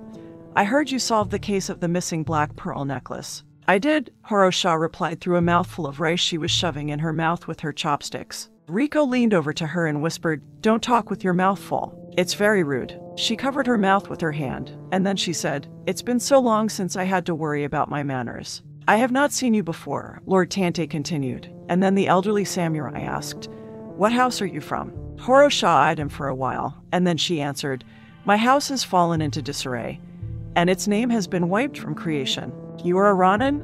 Lord Tante uttered. "Does Otsudai-san, the housekeeper, know of this? Surely she didn't pay one like yourself to come in." "I offered my services on the first mystery free of charge. I am a Ronin and needed to prove myself. I will receive a fee if I can solve this next mystery." "You mean if you can solve it before me?" Lord Tante corrected the Ronin. "I hear that you have an apt mind," Horo-sha spoke as she tapped her head. "It might have been mere luck that I solved the first case. It will be a real test to see if I can solve this next one, even if I solve it after your apt mind has solved it." "It will be a contest then," Lord Tante spoke as a glint as bright as polished steel flashed in his eyes. "A contest of wit and deduction. May the best apt mind win." The elderly samurai felt an excitement he hadn't experienced in many years, and he was feverishly motivated to start the hunt, bound in the constraints of logic and hypotheses. He added, Lord Tante, the samurai detective versus the Gumshoe Ronin. "I don't think I like that name," Horo-sha quickly spoke. "Gumshoe isn't as flashy as detective or even private eye," she added, stressing the second word of the second name she had suggested as she pointed at one of her peepers. The elderly samurai was taken aback by the Ronin's odd behavior. He tucked that bit of oddness in the back of his head for further study and asked, "Speaking of names, by what name should I call you?" She glanced at Riko and then at the abacus the elderly samurai carried, and then she answered, "You can call me Horo." Chapter 18. Jocko, the captain of the guards. Horo-sha and Riko made their way to see Jocko, the captain of the guards, to interview him. They found him among his men as he carried out the daily drills, which included archery practice. They watched from a distance and waited until Jocko noticed them. Riko questioned her as they waited. "Why are we here?" "I thought you would interview Ikki since he is the culprit. I don't want to make Ikki nervous. He might do something stupid like kill the dog before I've had a chance to figure out where it is, or Ikki might kill one or both of us. That would be bad," Riko said as he envisioned the crazed dog breeder slicing and dicing him up in a fit of madness. Horo-sha waved to the captain when Jocko finally noticed them. Jocko came and met with them. "You have some questions for me?" Jocko inquired. "I do. The housekeeper informed me that you were the one who discovered the dog had gone missing from its kennel. Why were you the one who discovered this and not the master of the kennels?" "As the First Lady's favorite dog, I was put in charge of its keep while its mistress was away. I locked the dog in its kennel for the night, and upon my return, the padlock was gone and so was the dog." "How many people had a key to the padlock?" "Only I and Ikki, but the padlock could have easily been picked. I never thought that someone could effortlessly move about our security, make their way into the kennel, and take the dog without anyone seeing them." "Did you find anything unusual when you searched the dog's kennel?" she asked. "No." "I see," Horo-sha commented as she considered how she would find the location of the missing dog if the dog was still among the living. She decided she also needed to move her own investigation forward. So she asked, "When are the First Lady and her bodyguard supposed to return?" "Why does that matter to your investigation?" Jocko questioned. "Depending on why the dog was kidnapped, the importance of your lady's return could be very valuable information." The First Lady and her bodyguard have already returned. Could you or the housekeeper make arrangements so that I can speak with her? Of course, Jocko replied. If the First Lady is willing to see you. She nodded and then turned to leave. One moment, Jocko spoke. I do remember something from my inspection of the kennel. I found the flower of a red clover among the hay. Why did this catch your attention? The red clover grows nowhere on the governor's estate, Jocko answered. It only grows deep in the Midori forest that is on the other side of the Urukobai River that borders the estate. An herbalist used to live there in his hut, but he died a few years ago. The place is now abandoned. Chapter 19. The First Lady. Later that day, Jocko escorted the Ronin and the boy to the room they had first met the housekeeper in, and the captain of the guards waited to present them to the First Lady. The First Lady hadn't come in yet. The room was very big and filled with many things. Horo-sha looked around at everything while they waited. She had learned that Governor Fujita had gone to see Lord Gima, who now lorded over the Kai province since the downfall of the House of Shakajuru and the death of Lord Shakajuru Haruto, her father. It caused her great anguish to hear such things repeated, and Horo-sha wept deep within herself to be reminded of her family's demise. She also learned Governor Fujita wouldn't be back for some time. The captain of the guard stood off to the side. Riko leaned to Horo-sha and told her, especially mind your manners in front of the governor's wife. I do not want to lose my head over something that you did. Horo-sha nodded as she continued to look around the room at the many decorations. She noticed more than a dozen vases sitting on stands that were of great value. The vases reminded her of her own home when she still lived with her siblings and her father. Soon, the First Lady entered along with her bodyguard, who paid special attention to the Ronin and the boy. The First Lady, who wore a kimono covered with gold moths, went and took her seat that was on the second level of the raised platform. Horo-sha's heart thundered in her chest, and she found it hard to breathe. The First Lady spoke as if she had better things to do than to converse with a Ronin. They say your name is Horo-sha. She stared at the First Lady in disbelief. They say that you are here to find my dog, Yoke. Horo-sha blurted. You named your dog, Yoke. Yes, what of it? The First Lady asked, wondering what business it was of the Ronin. The First Lady sat there waiting on some answers, and then she said, you have not answered any of my questions. Horo-sha found that disbelief and undeniable surprise had muted her tongue as so many things swirled in her mind. The black pearl necklace, the dog, a bodyguard that once worked for her family, and an estate far from her family's lands. How did this all fit in? If you will not answer my questions, I will not answer yours, the First Lady stated, waved for the captain of their guards, and said, take this rude Ronin and the boy. It was like a miracle had happened, and the tongue that had gone mute exploded forth with one word. Sakura? The First Lady froze when she heard her given name. She had not noticed the Ronin's mannerisms before when they spoke, but when the Ronin said her name, Sakura peered at the shocked Ronin in equal disbelief. Clear the room, the First Lady ordered. Jocko bowed to the First Lady and started out. The bodyguard, Asahi, did not start out as instructed. Leave us, the First Lady spoke once more but in anger for having to repeat herself. Asahi wanted to know why the Ronin was there. He had heard Horo-sha came in to solve a mystery, but the runny Ronin seemed to be surrounded by his own mysteries. Asahi also needed to keep close tabs on the oldest daughter of the fallen house of Shakajuru. If the captain of the guards hadn't been there, he might have ignored her order. Asahi begrudgingly headed for the exit and left along with Jocko. Sakura waited until they both left, and then she stood and took a couple of steps down from the platform toward the Ronin. She asked, is it really you? Horo-sha said, you're alive. I thought you were dead and with our brother, but you were alive? I also thought you were dead, Sakura said as she walked the distance between them. Is it really you? You don't look like my little sister. Have I changed that much? Horo-sha questioned. Sakura went and grabbed hold of her little sister's face and peered at her intently. It is you, Yoke. What happened to you? I want to know the same about you. I thought you died in the fire. I was saved, Sakura stated as if ashamed of the fact. It would seem that you were also saved. She took a moment to think about the consequences of such a discovery. And then Sakura murmured, how am I going to explain this to my husband? Her voice rose as she spoke. You can't stay here unless I explain what happened to me in the past. No need, Horo-sha said as she clasped both of her older sister's hands in hers. I already have a cover that will allow me to stay here a few days. Horo-sha glanced at Riko and added, I also have a very loyal assistant who will assist me in my ruse. I have nearly located your missing dog. And after I have presented your dog to you, and your husband has returned, I will simply request that I am reappointed as a provisional samurai as a reward for solving the mystery. If my request is granted, I can stay here without rousing any suspicions and still work toward finding out who. Someone knocked at the door. Sakura stepped back from her little sister and said, "Come in." The housekeeper walked in and stood just on the other side of the doors. "Yes, what is it, Otsudai-san?" "I have received news that the governor will be returning earlier than planned."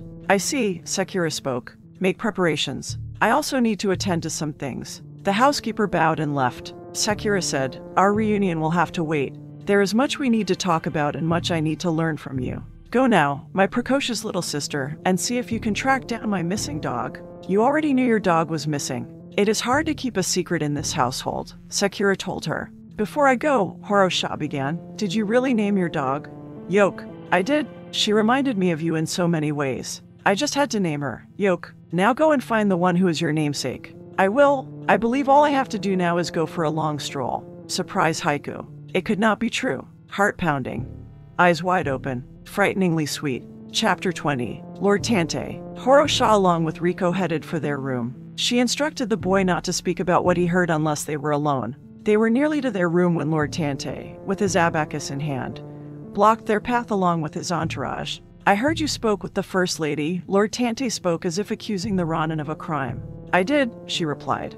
"The First Lady will not give me an audience. Are you obstructing my investigation so that you will win our contest?"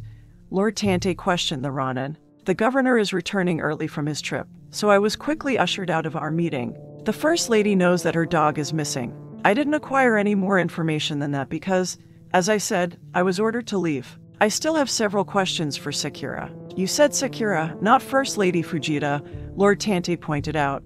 And then he asked, "Are you an old acquaintance of hers or maybe a former lover or current lover?" "She does love me," Horo-sha spoke, drifting into her daydreams like she used to do as a child. Horo-sha was so glad that she had found her sister alive and well. Riko elbowed her and warned her, "Watch what you say." "Oh, right? There is something up with you, and I will find out what it is, and I will expose whatever it is," Lord Tante declared with fervor. "I am not known as the samurai detective for." Horo-sha let out a squeal and dropped down to her knees. Lord Tante was immediately taken aback and said, "You do not have to prostrate yourself before me. Though, it is a very poor prostrate position. You really should have your head bowed low to the ground." The elderly samurai waved his hand as if erasing his last comment. And then he spoke, "No matter. Concede that I am the better detective, and I will not reveal yours and the First Lady's indiscretions." "You're so cute," Horo-sha spoke as if talking to a baby, and then she stretched out her arms. "Now see here," Lord Tante uttered. "I do not see how my attractiveness matters in this situation. I have always been a handsome man, and I will not have you talk to me in such a manner as to distract." A small ball of fur ran past his legs and into the outstretched arms of the Ronin. "It's a puppy," Horo-sha squealed for a second time. "Isn't he so cute?" Ikki, the master of the kennels, came running around the corner and shouted, "There you are." Horo-sha straightened as she held the puppy to her face and smushed him all over her cheek as the puppy excitedly barked and licked her. She moved past the elderly samurai, who was dumbfounded, and she approached Ikki and said, "He's so fluffy. He's a Pomeranian, isn't he?" "Good eye. I sired my best male Pomeranian out and just went and had my pick of the litter." She asked, "Are all the dogs in your kennel prize dogs?" "Yes, the estate's kennels is the envy of the region," Ikki stated with pride. Horo-sha reluctantly handed the puppy to the master of the kennels, and Ikki took the ball of fur back with him. Horo-sha turned back to the elderly samurai and asked, "What were we talking about?" "I was talking about not revealing your secret," Lord Tante answered, all red in the face. "But I believe I will retract my offer. I believe I have discovered your true secret." He leaned to her and whispered, "You are no Ronin or samurai. You are actually a woman."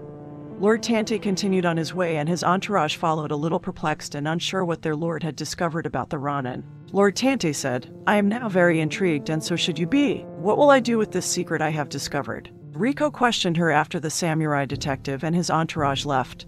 "What will you do now?" She sighed and answered, "Now I will have to wrap things up before he figures out what happened to Sakura's dog and the dog's location. I need the good graces of the governor so that the two of us can stay and finish our investigation of the bodyguard. I would say that you only want to stay because of their hot spring."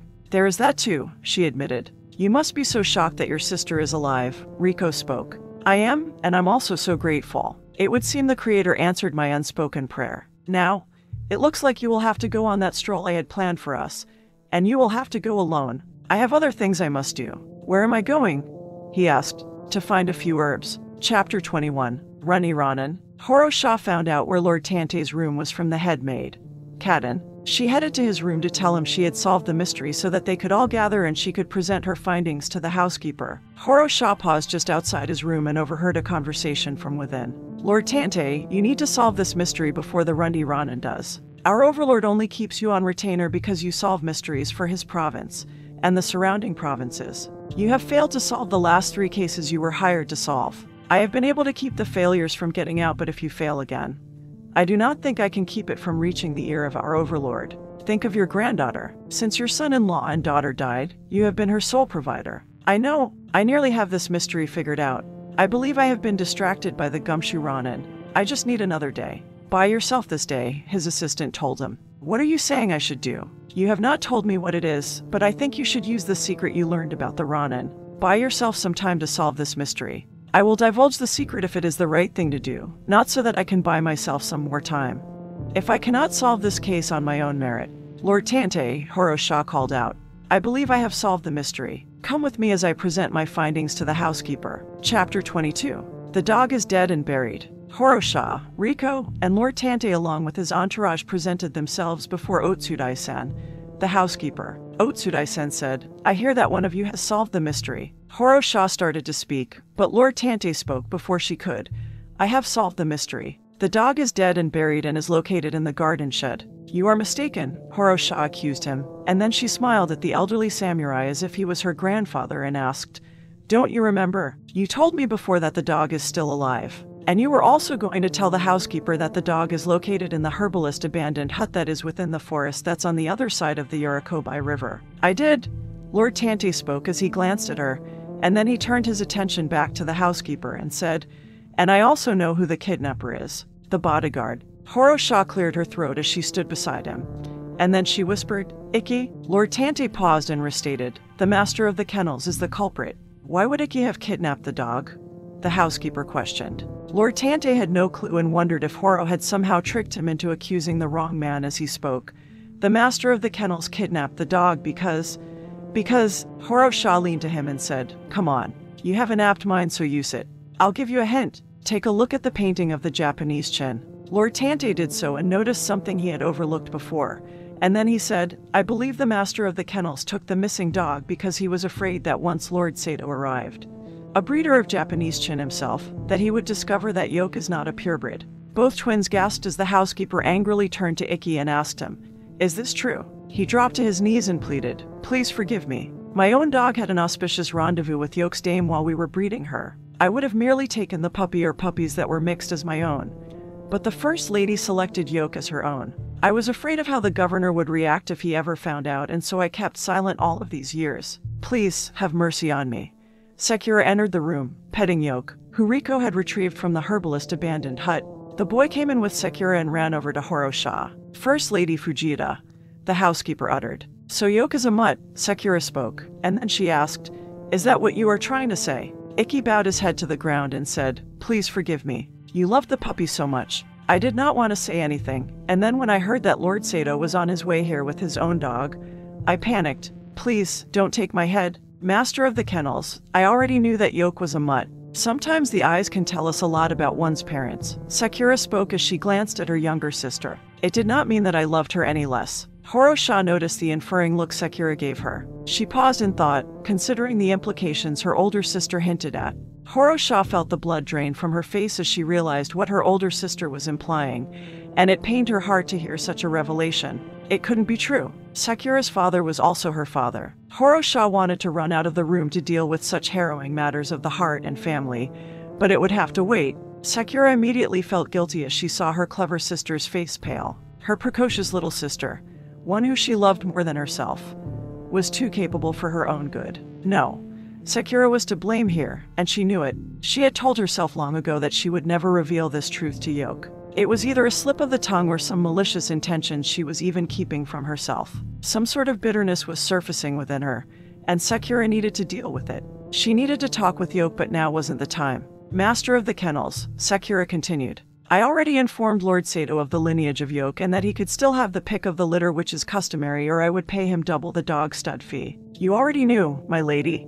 Ikki spoke. What about the governor? You let me worry about my husband, Sakura replied. We will also discuss your punishment for kidnapping my dog at another time. You are not going to remove me from my position? Ikki questioned. No, our kennel is the envy of the region, thanks to you.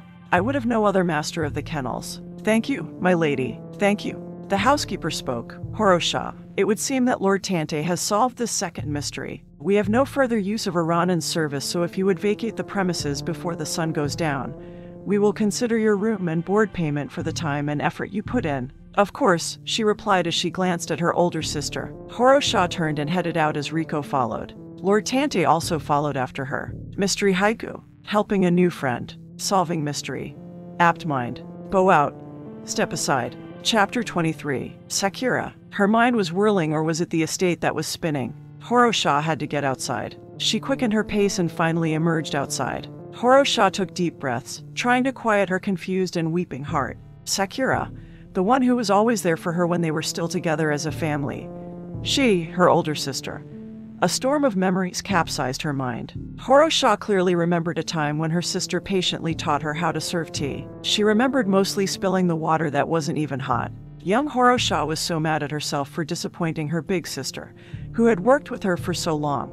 But Sakura told her she wasn't upset with her. Sakura told her there was nothing she could do that would change her love for her. Horo, Lord Tante spoke, interrupting her remembering. She turned and faced him, surfacing from the memory. What you did in there for me? He started. Why didn't you claim the prize as your own? Her heart slowed, and so did her mind, so that she could think clearly again. And she replied, I overheard you and your assistant. You have gotten lazy. Riko stood by the entrance and listened in. How so? Lord Tante questioned her. From one apt mind to another, you are blind, but your disability comes from a stagnant life. Lord Tante insisted. Explain plainly. You are so concerned with impressing people that you are missing clues. You enjoy your fame, so you focus too much energy on keeping it. Remove the obstacles and your disability will be no more. I understand, he stated, and I thank you again. If you are ever in need of an apt mind, call upon me, Lord Tante told her. And then he went back inside. Are we really leaving? Riko questioned her. For now, yes, Horo-sha replied. Let us retrieve our items from our room. We will return to the kitchen that is in town, and I will come up with a new plan to get close to the bodyguard. Chapter 24. Yoke. Horo-sha and Riko headed for their room. Horo, wait. Sakura called after her sister after she had come back into the estate. Horo, wait. She continued to walk away from her older sister until she called after her for a third time. Yoke. Please wait. I didn't mean. I should not have said what I did. Horo-sha turned to the boy and asked him, could you please wait for me in our room? He nodded and continued on. Horo-sha waited until he was some distance away from them, and then she turned and faced her older sister as she asked, is it true? It is. Horo-sha forced herself not to cry as she inquired, how long have you known? Since you were about 2, Sakura replied. Our mother had an affair with... Don't tell me, Horo-sha snapped. I don't want to know. Our father is my father. I don't need to hear anyone else's name. As you wish, Sakura said as she set the female dog on the floor, and then she went and wrapped her arms around her little sister. You are my sister. Horo-sha couldn't hold it in anymore and broke down and cried as she asked, even though I am a mutt. It does not matter to me, Sakura told her. Do you remember me asking you if you knew that I loved you? I do, Horo-sha spoke through sobs. You asked me many times, and I would also answer in the same way. I would tell you, as much as I love you. Sakura nodded and then said, I would then ask you, do you know that I love you more than I love myself? She tightly held on to Sakura as her older sister embraced her. In the past, she would look at Sakura as she didn't quite understand her meaning, but as the years went by, she realized the deep sentiment that was always attached to those words. I love you as much as you love me, Horo-sha told her. I love you as much as you love me. Do not leave me then, Sakura told her. Stay. I will tell Otsudai-sen that I am having you stay. Will you tell them that I am your sister? No, I will not tell them that you are a woman either. Keep your guys for now. I actually wasn't hiding it, Horo-sha said. Do I really pass for a man so easily? Never mind that. You actually never answered the question. Sakura said, you should tell the boy that you are staying. You are now avoiding the question. I am, Sakura admitted and then asked, why did you come here in the first place? I discovered that Asahi was the one who unlocked the front gate and let our enemy in. He did, Horo-sha replied. I came here to find out who gave him the key. Father was the only one who had the key. Maybe he killed father and took the key. Horo-sha said, "It is a possibility, but I will not know until I talk with him." "How will you get him to talk?" "I will simply ask him, and if he will not talk, I will challenge him to a duel." "The right of Charanji?" Sakura questioned, and then she uttered, "He will kill you." "Maybe not. I do have a blessing or two up my sleeve." Chapter 25. Calligraphy. Some time later. Come. Sakura urged her little sister as they entered the large room with the raised platform. "Why did you want me to come alone?" Horo-sha questioned her. "I haven't even gone and told the boy that we're staying." "Do you remember when I used to teach you calligraphy?" Sakura asked as they walked over to a table that stood off to the side of the room. Horo-sha looked over the items on the table. Her older sister had set up a brush, an ink stick, paper, and an inkstone. "I do," Horo-sha answered. "Keikenna was so flustered with me that she wouldn't teach me, so you took on the task. I loved the time we spent together." "Come sit," Sakura urged her. "Let me see how your skills have developed." She went and sat on the floor pillow before the low table, and then her older sister sat beside her. Horo-sha remembered they used to share a floor pillow when they went about these lessons. Sakura poured a little water into the inkstone, then took the ink stick and grounded it against the stone, mixing the water with the dried ink that was within the ink stick. Once she finished, Sakura picked up the brush that was made from horse's hair and had a bamboo handle, and handed it to her little sister. "I haven't picked up a brush in ages," Horo-sha admitted. "Write your name," Sakura urged her. Horo-sha took the brush, dipped it in the ink, paused, and asked, "Which of my names? Yoke, Horo-sha, or Horo?" Sakura was stunned to silence by her sister's question of identity, and then she answered, "Yoke, of course, silly. Who else are you?" "I have mostly been referred to as Ronin, but I do like my new name that the boy gave me and the one I created out of the name he gave me. You do seem attached to this boy. We have a special bond. I believe I was meant to meet him here in this town. It is almost like..." Horo-sha wanted to say that a ghost from the past was watching out for her through this boy, but she let the matter drop. "There. My name." Horo-sha peered down at her name, Yoke, and she smiled, not with pride but of the fond memories this moment brought to her remembering. Sakura's reaction was also filled with fond memories mixed with a scolding as she said, "Yoke, your calligraphy is still atrocious. Actually, I believe you have gotten worse if that is possible." Horo-sha picked up the slightly wet paper, handed it to her sister, and said, "Here, I want you to have the atrocious Yoke." She grabbed hold of the paper and took it from her little sister. "Oh," Horo-sha uttered in a whisper. "What is it?" "I got a paper cut," Horo-sha replied as she looked at her index finger with a small bleeding cut. "I'm so amazed by how these things bleed." She started to put the finger in her mouth, but Sakura scolded her again. "Don't do that. Let me bandage it for you." She left and returned some time later with a wooden box filled with medical supplies. Sakura took her sister's hand, put some ointment on the cut, then wrapped it in a white cloth, and tied the ends in a small knot. "You gave me a bow?" Horo-sha stated as she looked at the tiny knot. "Usually, Keikenna was the one who bandaged me." "She is not here," Sakura spoke, and then she asked, "How did you survive the fire?" "I don't know the details, but I do know that Keikenna pulled me out. She had gone to see her sister that day and came back late that night. Keikenna pulled me out and took me to her sister's house," Horo-sha answered. "She couldn't find Yuriko, but she did find our father's body." In that instance, Horo-sha thought about what Sakura had inferred about their mother and that she wasn't their father's true daughter. She shook those thoughts from her head. Their father, Haruto, loved her very dearly. It didn't matter if he was her true father or not. "Sister," Horo-sha began, "do you know why our family was attacked? Why they killed our father? Why they burned down our castle estate? Or who among our faithful servants betrayed us?" "What do you mean by betrayed?" Sakura asked. "I actually stumbled across Kaido here in town. He was one of the night watchmen under Asahi and the one who told me of Asahi's betrayal. As we talked about earlier, Kaido told me that Asahi unlocked the main gate and let our enemy in. The thing is," Sakura interrupted, "how did he get our father's key to unlock the front gate, and who paid him to do such a thing as to betray our family?" Horo-sha nodded and then said, "I would like to speak with Asahi. Could I do that? Let's say tomorrow. There are a few things I must do before I can face him in a duel. Give me some time and I will arrange it," her older sister replied. "Go, and I will summon you back tomorrow." Horo-sha leaned over and kissed her sister on the cheek, and then she left. Sakura put a hand to her cheek, embracing the area of her sister's affectionate peck. A few moments later, she peered down at the paper stained on the edge with a little of Yoke's blood. Her expression darkened as Sakura stared at the paper marked by black and soiled with her sister's name, and she mumbled, "You were right before. Your name is an atrocious name." Calligraphy haiku. Black on white paper. Hand steady. Dark marks of care. Hidden resentment.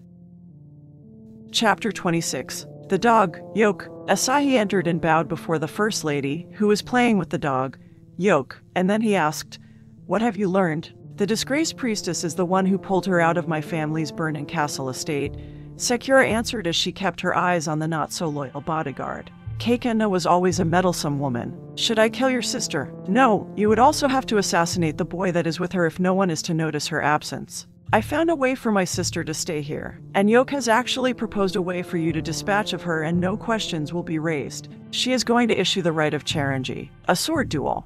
Asahi spoke, and then he commented, "I do not see your sister as much of a challenge for me. Dispatch her and all our problems will be solved. I will summon my sister back with the boy so that there will be a witness to the Charanji, and no questions will be asked once you have killed her." The bodyguard noticed that the First Lady seemed to be thinking of something, and he inquired, "What is it?" Yoke wanted to wait until tomorrow. She said she wanted to make some preparations before the duel. "Do not allow her such time," Asahi told her. "You should summon her now." Sakura glared at him as she accused him. "You have become very bold of your command of me." She spoke defiantly. "You also defied one of my orders right in front of the captain of the guards. You should be mindful of your surroundings or your true allegiance will be discovered by this household. Let me worry about my behavior," he told her. "Now summon your sister back." Chapter 27. Kade, the lady's maid. Horo-sha had just arrived back at her room and told Riko that they could stay when Kade, the lady's maid, showed up and instructed them to follow her. One moment, Horo-sha called through the shoji, and then she turned to the boy and stated, "We have been summoned too early. I haven't prepared anything." "What sort of preparations?" Riko questioned her. "The kind of preparations that keep me alive." Sometime later, they entered the large room as Kate excused herself and went about her work. Sakura and Asahi were the only ones there. The bodyguard stood off to her side on the same level as she sat on her chair upon the raised platform. Sakura nodded to her sister but said nothing to her. "What will you do since we were summoned early?" Riko whispered. Horo-sha whispered back, "I will start asking and hope I don't have to follow through with my sword." She cleared her throat and then in a loud voice, she said, "Asahi, I have a few questions for you." "Why should I answer the questions of a Ronin? By whose authority do you pose these questions?" "I have been hired by the House of Shakadzuru." He laughed at her, and then Asahi said, "The House of Shakadzuru is no more. Their name has been wiped away. A fallen house cannot rise from the ashes." Horo-sha held her temper in check as she glanced at her sister and realized Sakura may have hidden her real identity to survive. Asahi didn't seem to know that the First Lady was actually Shakadzuru Sakura, the eldest daughter of Lord Shakadzuru Haruto. She decided not to expose her sister and said, "Not all of the House of Shakadzuru has perished. At least one remains, and they want answers." Horo-sha paused to gauge his reaction, but he didn't have one. So she proceeded with her questioning and said, "You were tasked on the night of the fire to secure the front gate. How was the gate breached?" "You have no authority over me," Asahi reaffirmed. "I don't need to answer your questions." Horo-sha considered her next action and then headed for the door to leave. She couldn't face him in a duel, not until she had made all the preparations. "Where are you going?"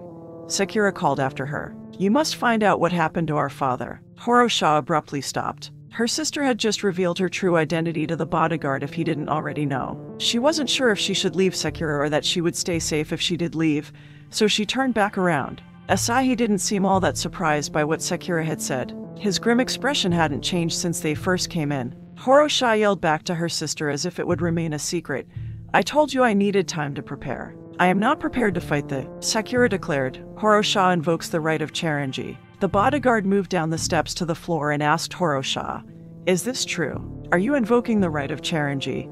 He then warned her, "If you say, no, now, you cannot invoke it at a later time." Horo-sha wasn't sure if the bodyguard spoke the truth about the rite of Charanji, but she couldn't take the chance that he did speak in truth. "I do invoke the rite." Asahi grinned and stated, "I accept your challenge. We will fight in this room and we will fight now." Riko moved over and stood by Sakura. Horo-sha glanced at her sister. Nothing was going to plan. Horo-sha wasn't prepared and she was going up against a very skilled warrior. She could die. For the first time in a long time, she was afraid. It would be her intelligence against his skill. It would be her cunning pitted against his brute force. Asahi drew his sword. Horo-sha removed her sheath from her sash. The bodyguard noticed she hadn't drawn her weapon yet, so he asked, "Do you have some sort of quick draw attack like Kaido and his lightning strike?" "I don't think I'll give away my secret," she answered him. He lifted his sword and went after her. Horo-sha turned and ran away from him, hiding behind one of the vases on a stand.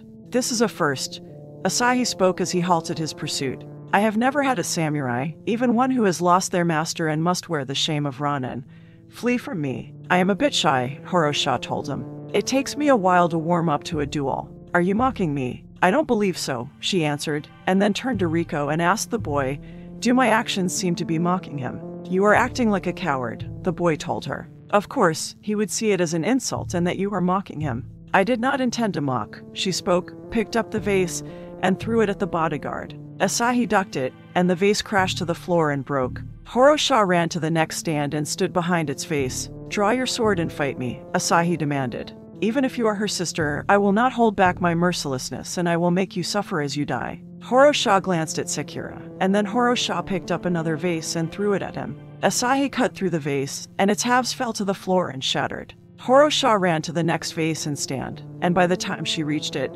Asahi was there. He lifted the sword as she reached for the vase, and he smashed it with the hilt of his sword, sending pottery flying toward her. She lifted her arm to protect her face from the sharp as glass fragments. A few pieces cut her forearms and they bled. Asahi started around the stand for her. "Wait," Horo-sha said as she lifted her hand to stop him. "My shyness has gone. We may proceed with the duel. Shall we take our places in the middle of the room?" He thought she was trying to pull off some sort of trick, but he nodded and went and took his position in the middle of the room. Asahi wanted to get this fight over with. The boy would also have to be dispatched, but he would wait a few days before doing so. Horo-sha unsheathed her sword and held the sheath in her other hand as she moved to the middle of the room. Asahi quickly charged and sliced at her to take her head. She slowly blocked, and he quickly countered and cut her across her sword arm. Horo-sha hit him in the arm with her sheath before he withdrew a few steps. He expected to see blood running from her arm, but there was no sign of a wound.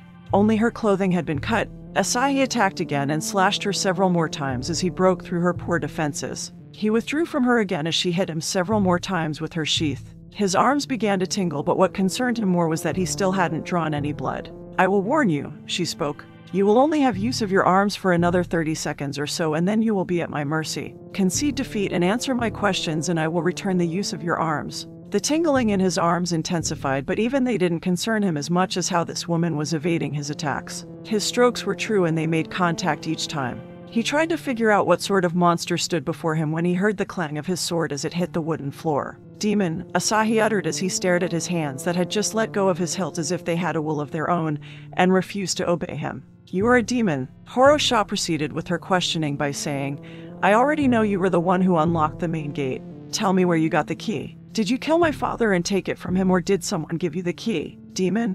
He uttered again as he couldn't feel his fingers, hands, or arms. Horo-sha started toward him as his grim expression turned to one of true fear. He screamed at her, "Don't kill me." "I won't kill you," she told him, and then informed him, "I have reserved my revenge for one. The one who is ultimately responsible for killing my family." Horo-sha threatened him, "Tell me who gave you the key, or I will make sure you never hold a sword again." Decision haiku. Revenge or mercy? My blade must decide which one. Heart and mind agree. Chapter 28. Reserved my revenge for one. It was finally here. The moment Horo-sha had been waiting for so long was finally here. She would learn who slaughtered her family and why, and then she could take her revenge. "I won't kill you," Horo-sha told the bodyguard and then informed him. "I have reserved my revenge for one. The one who is ultimately responsible for killing my family." She threatened him, "Tell me who gave you the key, or I will make sure you never hold a sword again." Asahi peered at her older sister with this look that he was staring at her as if. Horo-sha shook her head. No, she was mistaken. He wasn't peering at Sakura as if.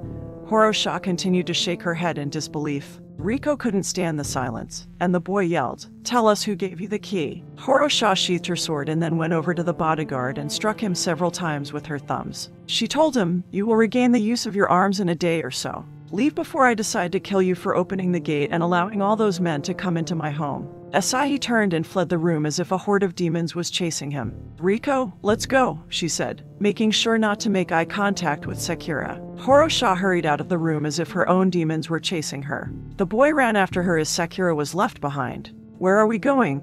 he called after her. Horo-sha ignored the boy. He ran after her until he caught up with her in the corridor. And then Riko grabbed her arm and forced her to stop. "Where are you going?" "I don't know," she admitted. "I need some air." Towards the end, "I couldn't hear what the bodyguard was saying to you." Did you learn who gave him the key? Horo-sha looked as if she would be ill. What did the bodyguard tell you? He said nothing, Horo-sha replied and then continued on her way. Riko kept in pace with her as he asked, if he said nothing, why are you running away? What did you learn? What could he have said? Who could he have implicated? He upped and stopped as she continued through the corridor. Riko glanced back the way they had come, and then he yelled, you are exactly what you accused Lord Tante of being. She didn't want to hear it and kept running away from the truth. She would just keep walking and nothing would change. Her world wouldn't fracture and fall apart. Riko yelled, you are blind like the samurai detective, but your family is what causes your disability. Horo-sha upped and stopped as she mumbled, I can't do this. I will be by your side, Riko told her as he came up and took her hand. I can't do this, Horo-sha said as if she was as weak as a newly born kitten. I can't, the boy said. We have known each other for only a few days, but I believe I know you, Horo-sha, one who wanders in search of answers. How can you know me? I don't know myself. Riko insisted. I know you, Horo, one with a calculating mind. You will be betraying yourself if you walk away from this without hearing the truth from your sister. It can't be her. It just can't be her. The boy continued. I know you, Yoke, one who is like the dawn and spreads the light of truth over the land. Soak in your own rays. Don't fear them. She turned to the boy and saw her big brother in him. And she asked, you will stay with me for as long as you want me to. Horo-sha turned and headed back to her older sister. They had things they needed to talk about. Chapter 29. Riko squeezed her hand. Horo-sha entered the large room and found Sakura just standing there at the edge of the raised platform, as if they had just left and she was staring after them. You defeated Asahi, Sakura spoke. You defeated him. You. The mud of the family. Horo-sha wanted to run from her sister's presence, but Riko squeezed her hand and gave her the strength to go through with what still needed to be done. She wanted to come right out and ask her if she gave Asahi the key to the front gate, but she decided on another approach to the truth. I came to this town for no particular reason. Horo-sha began. It was a town like so many I had stayed in or passed through. I posted my usual advertisement, and this boy came up to me. He was like many boys I had seen in other towns. Horo-sha spoke, and then she turned to him and said, tell her who you are. The boy peered at Horo-sha, not sure what she was doing. Tell my sister what your name is. I am Riko. Did you hear that? Horo-sha questioned. Our brother came to me. He wanted me to find you, so I am here. Sakura, I am here waiting for you to tell me. Tell me if you were the one. Horo-sha put a hand over her mouth as she tried to stifle a sob. Tell me if you are the one who. I am the one, Sakura admitted. I am the one who gave Asahi the key. I snuck into father's office and took his key. Why would you do such a thing? I was tired of sitting away from father, Sakura confessed. I wanted to sit by his side. I wanted to take over when he died, but I could never do that. I was not a son. I was only a daughter of a samurai. I don't understand. How would betraying our family change that?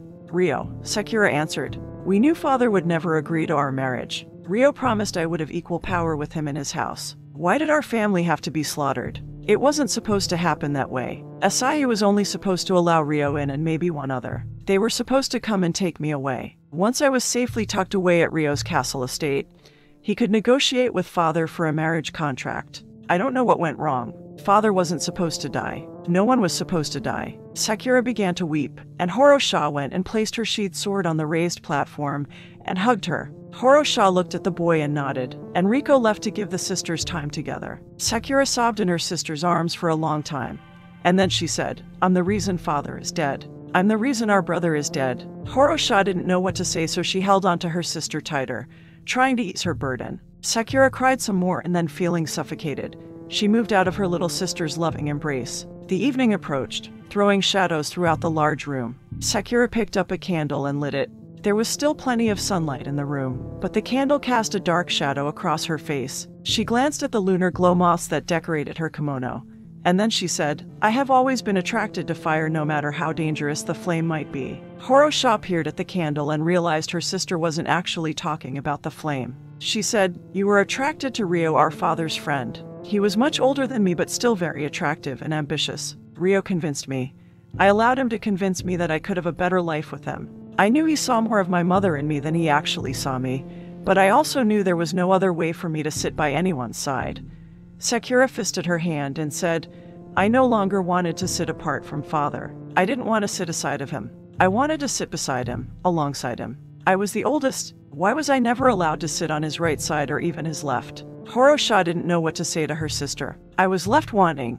Sakura screamed. I was isolated from our father's love.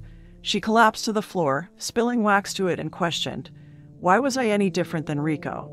Our brother. She moved and stood before her older sister, looking down at her grief and regrets. Horo-sha searched for the words to speak, but her thoughts had gone silent.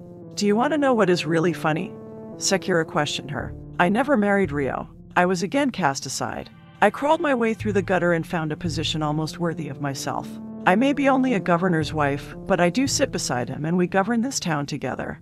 Sakura rose to her feet as she said, the thing is, she tenderly took her little sister's right arm into her left hand. Yoke smiled at her, and Sakura once again saw the two of them as they once were when their father and brother were still alive. The fond memories floated about her like tiny moths, but then those moths saw a distant flame of discord like the fires that devoured their home. Sakura repeated, the thing is, she quickly thrust her right hand forward, and Horo-sha felt something hard like metal hit her abdomen. Horo-sha looked down and saw that her sister had a hold of a dagger. Sakura had taken the dagger Rio had given her brother long ago, and she had taken the blade and drove it deep into her sister's stomach. Horo-sha cried out and grabbed the dagger. Sakura released it and stumbled back. Horo-sha took a few steps back, holding onto its hilt, and crumbled to the floor. I can't have you tell anyone of my betrayal so long ago.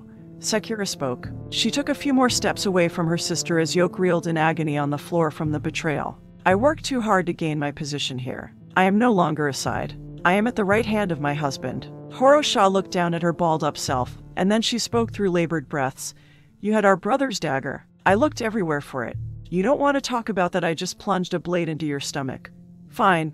Yes, I had our brother's dagger. I thought it would be a fitting gift for myself, so I took it before the men whisked me away from our home. Sakura glared down at her sister with her hazel eyes and said, with that dagger, our brother caused his own death. I heard later that the men were instructed to capture us unharmed. But our brother, Rico, struck out at one and cut him across the face. It enraged the man so much he slew our brother.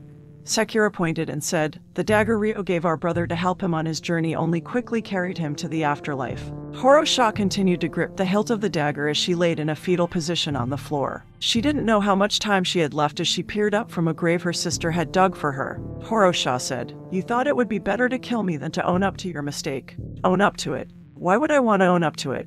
I did what I had to in the past just as I now did what I had to. Yoke's head slumped and then completely collapsed to the floor. Sakura gasped as the one she had sworn she loved more than herself had died. She took a few steps toward her little sister. Yoke. Silence followed her inquiry. Yoke. Death had silenced the one whose glee-filled laughter brought the dawn before the sun rose. I killed you. Sakura spoke through sobs. I killed you as I had killed our father and brother.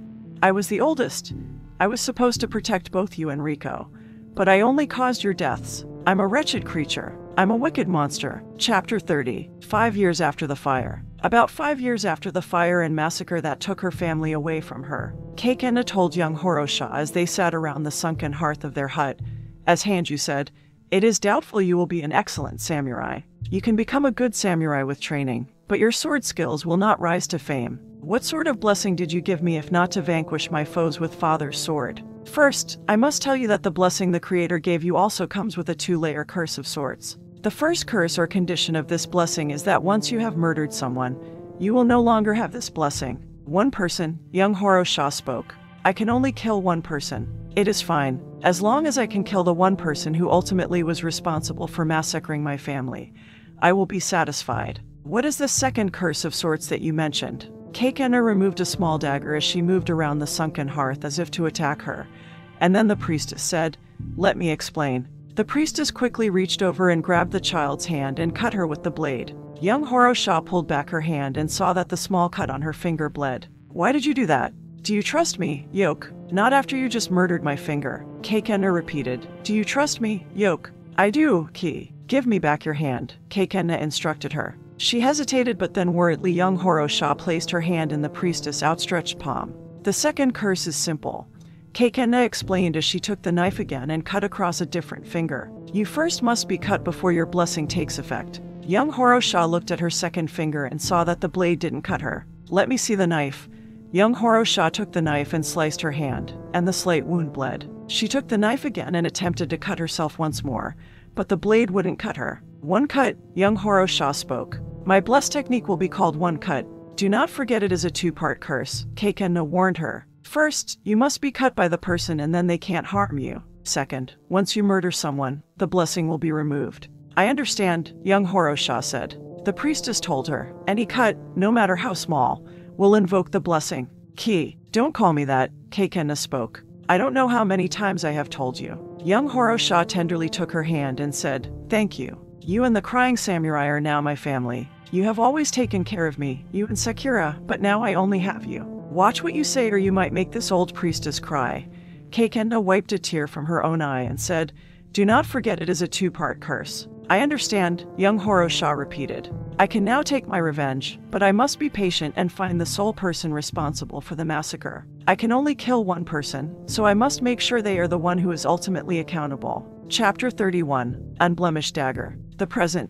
Horo-sha placed the unblemished dagger Sakura had thrust into her belly, to the side on the floor and quietly rose to her feet as her sister wept bitterly. Horo-sha was right before her. She didn't have much time left. The time had come for her to deal with her sister. Horo-sha took the grave her sister had dug for her, and she rose out of it like a vengeful ghost. She moved toward her older sister, and just as her brother, Riko, had done so long ago, Yoke picked up her father's sword and drew its blade. Sakura looked up and thought she saw an apparition of her sister standing before her, and she uttered, how? Maybe I have been dead all of this time and just came to take my revenge, Yoke told her. Sakura scurried back across the wooden floor and uttered, Asahi was right.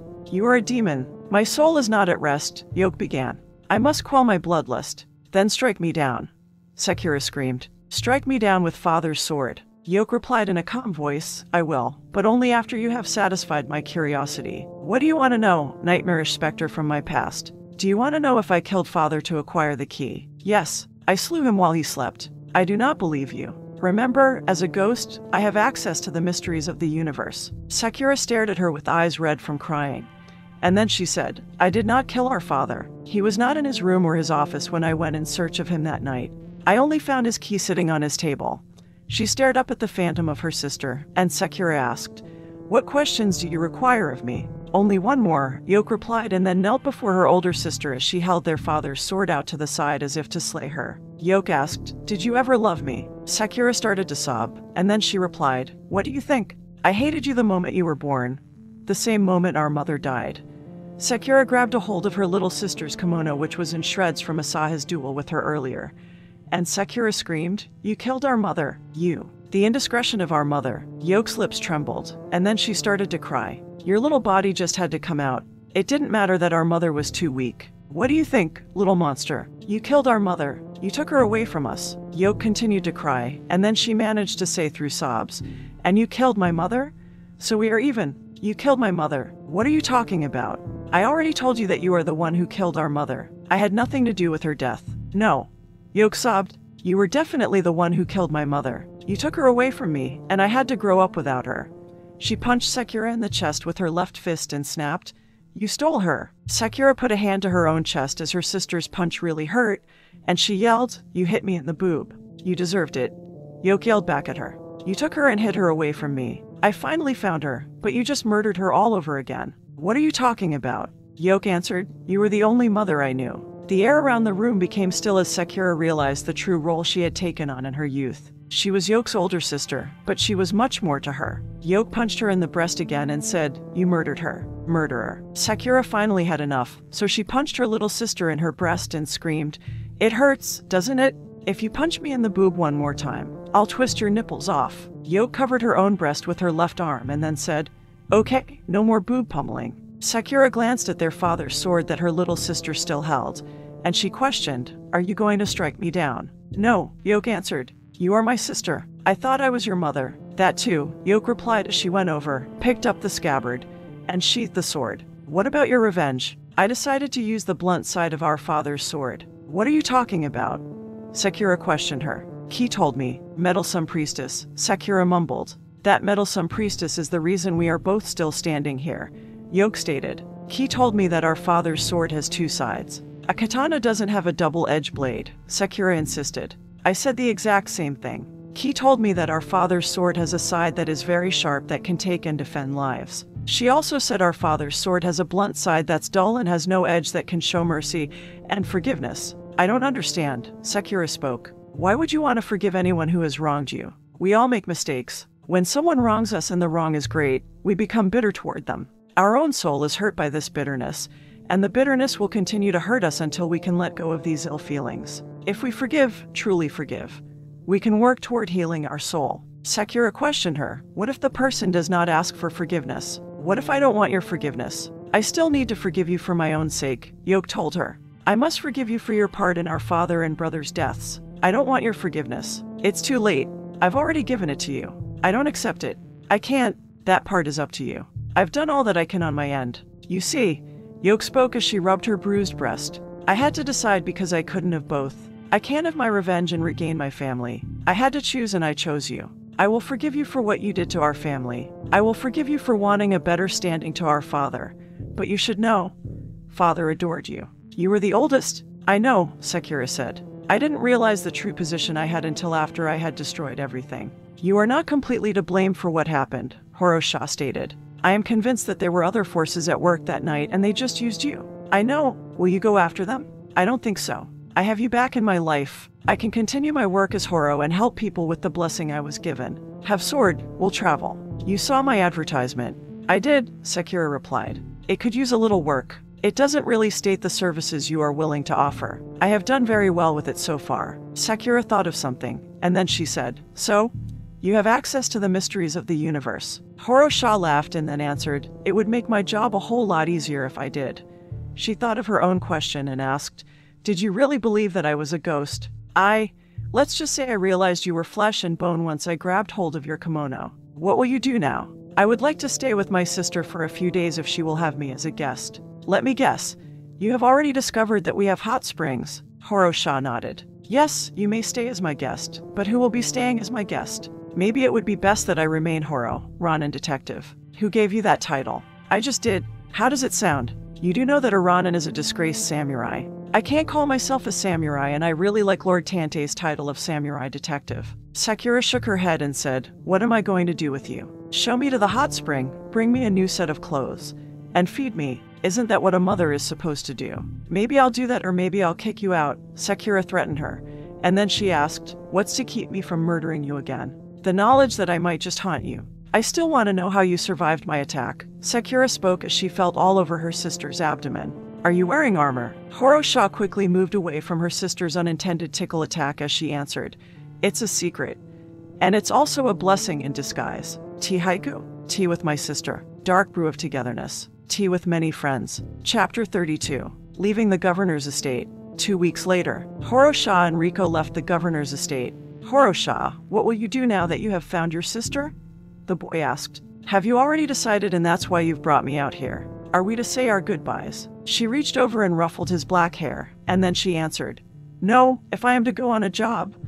Horo-sha reached into her sleeve and removed a koi tanto and gave it to the boy. I will need my apprentice with me. I can't be, Horo, Ronin Detective, without an apprentice. Thank you. I thought I'd have to return to the life I had before. Thank you. I won't let you down. Riko took the dagger and hugged her, and then he ran ahead. She spoke in a whisper, I had Ki put a blessing on that dagger so that it would serve you better than it did my brother and my sister. A few moments later, 2 men approached Horo-sha. I know you too, she said. You were with Kaido in the kitchen trying to take money that wasn't yours. One thug said, Where is Kaido? We can't find him anywhere. Owning up to a bargain that I struck with him. You need to come with us, the other thug said. Our boss wants to see you. I don't have time to see your boss today, Horo-sha told them. I have my own business I must attend to. She turned away from them and then turned back and saw that they hadn't left. Was there something else? Our boss will be upset with us if we don't bring you back. Tell your boss that since I am causing him problems that he can hire me for half my normal wages. Horo-sha removed a hand ink paper with her advertisement on it and handed it to one of them. It might please your boss to hear this. I am somewhat known now. I am Horo, the Ronin Detective. The boss does like those detective novels where he reads about the exploits of Lord Tantei, the samurai detective. Well, there you have it. Your boss will be delighted to have a detective come and solve some mystery for him. You might want to tell him now, right? The one thug said, and then they both ran off. Horo-sha saw that Riko had run all the way to the local postings where she nailed up her advertisement when she first came into town. It was also the first place they had met. Riko removed a paper from the erected wood wall and ran back to her. What did the 2 thugs want? Nothing important, but I do think we need to go ahead and leave town for a while. She replied and then asked, What do you have there? You have a job offer, he told her. Let me see, Horo-sha said as she took the paper and read it over. It looks like we will be traveling to the next town. It would seem that our new employer heard how I had solved the mystery of the missing black pearl necklace from Otsudai-san, the housekeeper, and has requested our help with their own problem. She started to walk, and Riko walked beside her. We should be there before noon. I hope they do feed us. You should add that to your fee, the boy told her. Food, lodgings, and a monetary fee. I will let you handle the financial side of our business, Horo-sha spoke. You do have a knack for it. Horo, yes, thank you. Thank you for taking a chance on me. I should be thanking you, Riko. Without you, I wouldn't have found my sister. I wouldn't be on a different path right now. I would still be trying to kill the one who is solely responsible for massacring my family. I owe you a great debt, Riko. One I hope one day to repay. They walked on for about a minute, and then Horo-sha said, I think we should also add a bath as part of our fee. If the places we go don't have their own hot spring, they should pay our way into a bathhouse. You're obsessed. It is my vise, but at least it's a very clean one, Horo-sha spoke, then pointed ahead and said, this way. Let's spread the fame of Horo, Ronin Detective. Didn't you tell Lord Tante these words? You are so concerned with impressing people that you are missing clues. You enjoy your fame, so you focus too much energy on keeping it. Remove the obstacles and your disability will be no more. I did, but if we don't spread my fame, we won't make any money, and if we don't make any money, we won't eat. Riko put a hand to his mouth and yelled, make way. Make way for Horo, the great Ronin Detective. The end. Next. How to Frame a Murder, Part 1. Cat Painting Mystery.